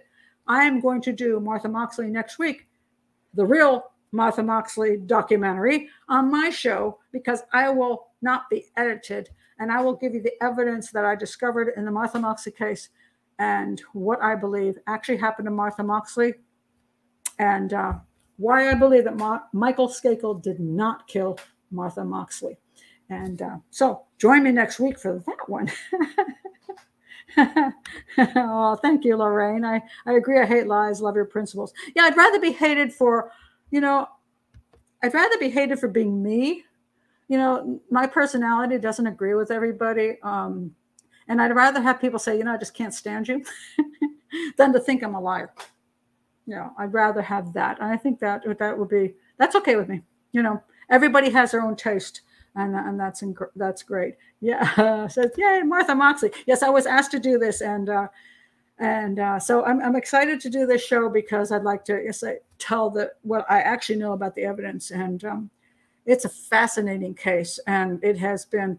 Michael Skakel is now free. He is not going to be going back to court. They're not going to retry him because they don't have enough evidence. Yeah, no kidding, and. Oh, there's so much. It's going to be a great show because it's going to be really, really interesting. Really, really interesting. Oh, Julia says, you've got me super interested in Cleopatra. Did you really write a book on her? Yes, I did. It's called The Murder. I did. You can see The Mysterious Death of Cleopatra. It's on Discovery Channel. And it should be on YouTube someplace. And what I did was I got rid of the snake. The claim was for 2,000 years, a snake, she died from a snake bite from a cobra, and that's garbage. And so what I did was I proved that she did not get killed by a snake. And after I proved that on Discovery, all the historians and Egyptologists tossed the snake out of their books. And up until that point, everybody said she died by a snake. And now everybody's tossed the snake out. Nobody mentions me, of course, because you don't do that. You just say, oh, I came up with this idea. And so now the snake is missing, but I didn't get credit. But anyway, it's good. The snake is gone. But after I get rid of the snake on Discovery, I realized there was so much more to what happened to her. She did not commit suicide. She was murdered. And so I went back to Egypt, and I studied everything about Cleopatra. I read every book ever existed on Cleopatra. I studied shipbuilding. I studied Egyptian architecture. I studied the Nile inundations. I studied the warfare of Rome at the time. I studied a huge bunch of stuff. And then I went back to Egypt. And I went around Egypt studying the things that I needed to study. And then I wrote The Murder of Cleopatra. It came out, I can't remember. Prometheus Books put it out. I got a little bit of publicity through the Smithsonian, but I'm not real connected to the right people. So I didn't get a lot of publicity. So the book has come and kind of gone quietly. And it's sad because I really believe that Cleopatra was misrepresented in history tremendously. Not just because, she's not a vamp, she was brilliant. Not that kind of bullshit. But actually, that nothing that they said actually happened, and I can prove it with evidence. And so, yes, since not enough people are reading my book because I can't find it or don't know about it, I want to do some shows here on YouTube to explain the different aspects. So under my historical playlist, I will eventually do Cleopatra. I will do more than one. Normally I do one show on a case just because I don't want to be one of those true crime people that keep, pulling people along and talking about every single suspect that doesn't really exist. I'm going to do more on Cleopatra because I cannot explain the entire history of Cleopatra in one show. So I will do more on that. So I'll be doing some historical stuff, and I will definitely do Cleopatra. But if you want to read about Cleopatra and want to get all the details, yes, you can go to Amazon. The Murder of Cleopatra is there. They've stopped printing the print edition. There is no audio edition. There is only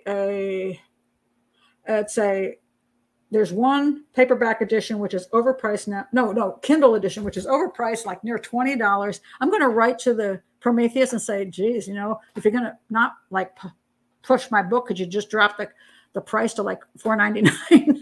I'm good with that. Just drop it to $4.99 so people can read it. So I'm going to write Prometheus and see if they'll drop the price or give me my rights back so I can publish it for cheap. I'm going to try to do that. But if you don't want to pay like 20 freaking bucks, you can also go to eBay and try to get like a used copy for like $1. And, I'm happy with that. I just want people to know about this. So see what you can find out. Snakes always get blamed. Well, it's a cool demise. When you want a cool demise, you got to come up with something. So yeah, that'll work. There's an interesting YouTube video with a female Egyptologist who thinks Cleopatra was buried honorably. Yeah, I've heard this one. Okay. I know this one actually. They've never, that's speculation. And the reason I have problems with that is I know who it is and I know who is involved in it. And she did her best to go out. And I actually went to the site. It's in my book. If you go to my book, you'll see a picture of me at the site she was excavating. And I'm sitting there with an Egyptologist and I'm looking really cute and thin and young. And, well, I was young, but I was in my 30s. But so I have a picture of me with the Egyptologist. I saw the area. I think it's an interesting theory. I don't think there's any proof of it. And she's never come up with any proof of it. It's one of those, see, I stick with evidence. I believe she was murdered, and I don't know that Octavian, who I believe murdered her, gave a crap about that she got a proper burial. I believe that he just got her out of there. Maybe she did, maybe she didn't, but I don't know if there's any proof, and they've never found anything. So Octavian could have had her buried outside of town and said, we're done the right thing by her. I don't have an objection to that. They just haven't found any evidence of it. And so it's kind of like, again, not based on evidence, but wishful thinking. And I don't think anything ever came of it. But I was there at the site, so it was cool to be at the site. Very neat. So very excited about you doing Cleopatra videos. The Kindle edition is surprisingly expensive. It is. I mean, I'm like, what the heck? An author has zero control over the pricing of anything. It's nonsense. It's very frustrating. My book, The Profiler, on the other hand, has been dropped. Its Kindle edition has been dropped to $2.99. So I guess I just want to get some of their money back, the publishers. But Cleopatra went the other direction to $19. But look on eBay. I swear to God, I'm not going to make any money off this book if you buy it. Okay, I'm not. So I would just go to eBay and see if you can get a used copy for like $1. That's my personal opinion on that. So, thank you. That's really cool. Anna says, if we absorb what Pat teaches us, we'll all be better able to evaluate real life events in addition to crimes. Yes, I hope so. Because, understanding how to analyze analyzing a crime is no different than analyzing something that happens in real life. And so often I wish that especially women would, and men, okay, I tell you the truth, because I've seen some men hook up with women who don't analyze what they're seeing properly. They're desperate for, let's say, they're lonely. They want somebody to be with them. They want sex, whatever it is. And they don't understand. One of my favorite sayings on that is this. So there's a dude, he's like, let's say he's a divorced guy. He's been divorced for a while, and he's 50 years old, and he's an average guy. Let's say he lives in an average home, and he decides to go online, and he sees this woman, and the woman says, "I'm looking for an honest." He says, "I'm honest," and a hardworking guy. "I'm hardworking, and I like dogs. I have a dog, and I love football. I have football. I love football too, and I just want to be with a guy I can sit on the couch, pet the dog, bring my guy a beer, and watch football." Hey, what guy doesn't want that woman, right? So he's like, "I found her, the perfect woman." And all she's doing is she's fishing. She knows exactly. And so the guy goes, "Okay." And he brings the woman home, and he falls for her right away. And then she kills him and takes all his money because she's a black widow. And people say, "Well, how did he fall for her?" Well, he fell for her because his needs, she put stuff out there that she knew it was bait for his needs, and he went for it. Women do the same thing. They're lonely. They just want to be with somebody. They want somebody to appreciate them. And, it's so sad. I was just reading a book. Let me see if I can remember all the names in this book. I was reading a book on the murder of Trotsky in Mexico. And anyway, the Spanish guy he works for the Marxist Russian Revolution, and he's basically, he's completely in the spy network, and he's in France, and he's supposed to meet up with this woman who is a young woman who has been down to Mexico and is like really into what Trotsky has to say, and she's writing stuff for him and all that stuff. She's a young girl, not a real attractive girl. Let me put it this way: she's scrawny. She's got big glasses. She's just extremely not attractive. I don't, you don't want to say something bad about something, but from a guy's point of view, the girl was not attractive at all. And so what happened was she's in some Paris place, and she's with a beautiful girl. And here comes this guy who's supposed to be Belgian, which he's not. He's a Spanish spy. But anyway, it's a very confusing story. But anyway, it's a true story. It's true, absolutely true, historical. And he's the one that ends up killing Trotsky in Mexico. He's sent to as an assassin. But he has to get this girl to bring him to Trotsky. So here's a beautiful girl and a really not good looking girl. And he goes to the quote, ugly girl, and he goes, "I really like you." And she's like, "Oh my God, some guy wants me over the beautiful girl." And she falls for it, and she becomes his girlfriend, and he suffers because he can't stand her.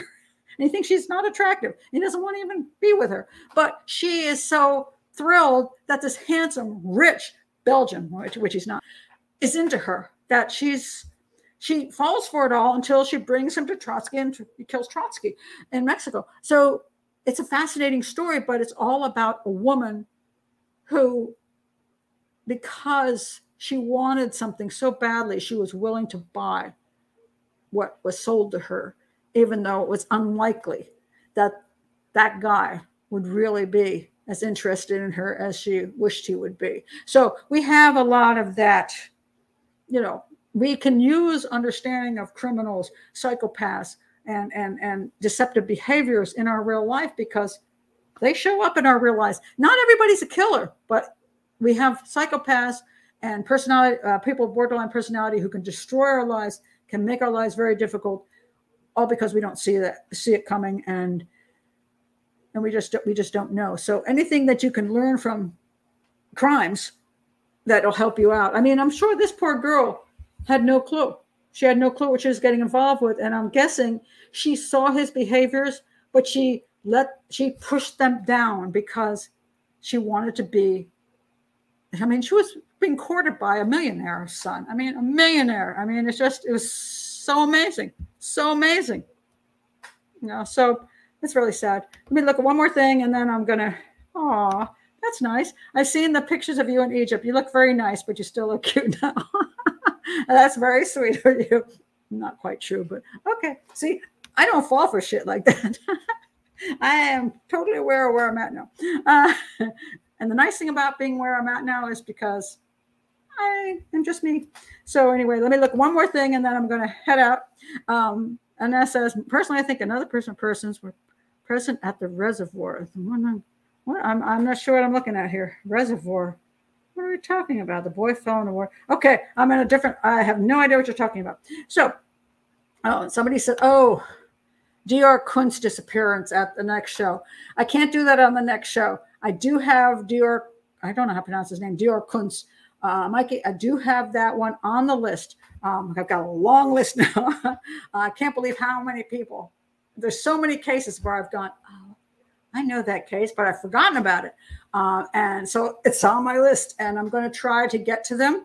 I will eventually get to them all over time. And that's why I appreciate the support for the channel, because I want to be here long term. And in order to be here long term, I do need support for the channel. So again, subscribe, like, and go to Patreon and become a supporter, and that would help a lot. But I will try to get there on that. Oops. And that's, but next week is Martha Moxley, because I have been requested to do that, and I would like to talk about Martha Moxley because it's a very important case, and it shows how the misinvestigation in the beginning, poor investigation, and then we had this book written, a couple books written about this, which leaned away from actual evidence and had a lot of fantastical theory in there, and that's it. Are you allowed to say Kunz? I'm thinking it's Kunz with a long U. So if it's not Kunz, I'm not pronouncing it the other way. Yeah, be very careful about that. Although I don't know what I think YouTube is not too upset about certain words. They're very upset about certain, if you go too far into certain theories, political theories, or what they call conspiratorial theories, or theories that they don't approve of. Then they can get knocked off of YouTube. But I'm not there. This is not a political channel, and I veer away from the political stuff. This is a channel to help understand how things work, how crimes work, how criminals work. And it's an educational channel. So I don't think I'm going to get knocked off anytime in the near future. So, yep, and I'm not sure. So anyway, I'm going to wrap it up for tonight or today. What are we on? What time is it? Oh, it's 5:12. Okay. This was a really difficult case to talk about, just because it should be like a 10-part series. So much information, just hard to even. I'm going to look back later and say, oh my God, I didn't even cover 70% of it. But I think hopefully I covered enough of it for you to understand what happened with the investigations, what happened with this guy's personality, what's likely, and some of the things that are issues. And very fascinating. And I think we're going to find out that by the time they finish with this trial, I mean, Robert is pretty darn sick, and he's not that young anymore. When was he born? When was that guy born? Let me look at this up. He was born in 1943. He's 12 years older than me. That makes him 78. He's 78 years old. He's got kidney problems. He's got lots of problems. And I don't think they're fake. I think the guy's sick. He's probably just going to either die before the trial ends, or he's going to be so sick they're going to have to place him in a hospital. And he's never really going to, he's been, he's not that he hasn't been in some jail situations, but because he has, but that he's ever going to pay for, quote, 3 crimes if he committed them, probably not. And that's a failure. First of all, when his wife went missing, it was a poorly done investigation. There's no excuse for that. That he was not investigated. That his house, his car, all that stuff was not done. That there was not a further investigation of anybody around him, his family, his friends. Pitiful investigation. And I'm going to say maybe some politics were involved in that. The Berman investigation, I don't know how they didn't connect it back to him originally. Yes, he could have been a hit on the mob. It's true. But that letter was so weird that they should have said, wait a minute, something freaky about this. And then, of course, they finally got him on Morris Black, but then he got off because of this shenanigans of the defense team. But, I think Robert Durst, in cooperating with the Jinx film, was he's the one who actually did the investigation on himself, and he got himself into trouble. And that's why he's in trial now. But he's got really nothing to lose. And somebody asked, why is he doing this? Why did he go? Why did he make the phone call? Well, he wanted attention. He had nothing else left in his life. He wanted attention. He wants people to care about him, to listen to him. And sometimes it's worth going to prison over. It really is. I mean, you know, being nothing is not good as being something. And I think a lot of people don't understand that. That's why children can act badly instead of acting well. They do really good things, and they're not paid attention to. Nobody appreciates them. You do bad things, you get attention. So people need to be recognized, and they're willing to be recognized as, if your parents don't recognize you, you'll be a gangbanger. If your parents don't recognize you, you know, you might be, you know, you'll start doing something else, that because your parents, you know, your family is not there for you.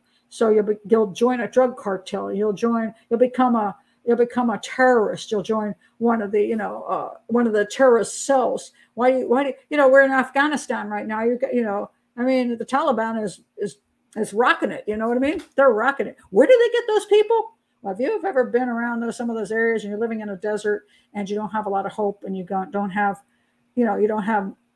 opportunities for employment, hey, joining the Taliban sounds like fun. You get a gun, you know, you get to go out and shoot people. You get to be cool. Might as well be in the Taliban. I mean, everybody's got to be somebody. So if we don't provide a way for people to be some healthy somebody, if parents don't raise their children to be healthy somebodies, they'll find a way to be somebody. And it's not a good thing. So anyway, oh, thank you. That's nice. Really enjoyed your Killing for Sport book. Talk about education on serial killers. Yeah, I wrote that book to get rid of all the mythology, and it was kind of a little bit sarcastic and tongue-in-cheek, but the point was to point out how we don't understand serial killers at all. We've glamorized them, we've Hollywoodized them, but we don't understand this is the way they think. So that's cool. Oh, thank you. Thanks for giving Bobby a truer personality. Fucked up lifelong. Yes, he was. He was definitely that way. Well, there's a truth to that. Janine says, I don't blame Durst for running away and disguising himself when he found out Janine Pirro was after him. I don't either. I mean, in a sense, yeah, he thought he was being harassed. In his mind, he was being harassed. He was being hounded.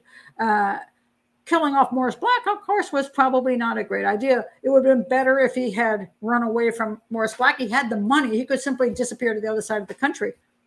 But in that moment, because he's got very poor control of emotions, and he gets easily carried away and angry, that's why he probably knocked off Morris Black. So, but anyway, thank you. I'm gonna take off now. Again, see you next week, hopefully. When I do Martha Moxley on Sunday, please do again. Like and subscribe and join Patreon. It really will help. And we've got 2 levels depending on what you're interested in, but any support for the channel. And if you want a good book, go there to the description. Only the Truth is my mystery story. It's $2.99. You get a great read and you support the channel. And so please do that. And I appreciate you being here today. I love doing live, and probably will continue to always do live because it's more fun than just talking to camera by yourself. So this is better. So anyway, bye-bye everybody. Thank you for being here. You're awesome. Bye Daniel. Bye everyone. And I will see you next week. You know, it's funny because I wonder what I'm doing here. It's like, you know, they got these ending things, so I'm going to try to do an ending thing. Oh yeah, here it is. Bye everybody.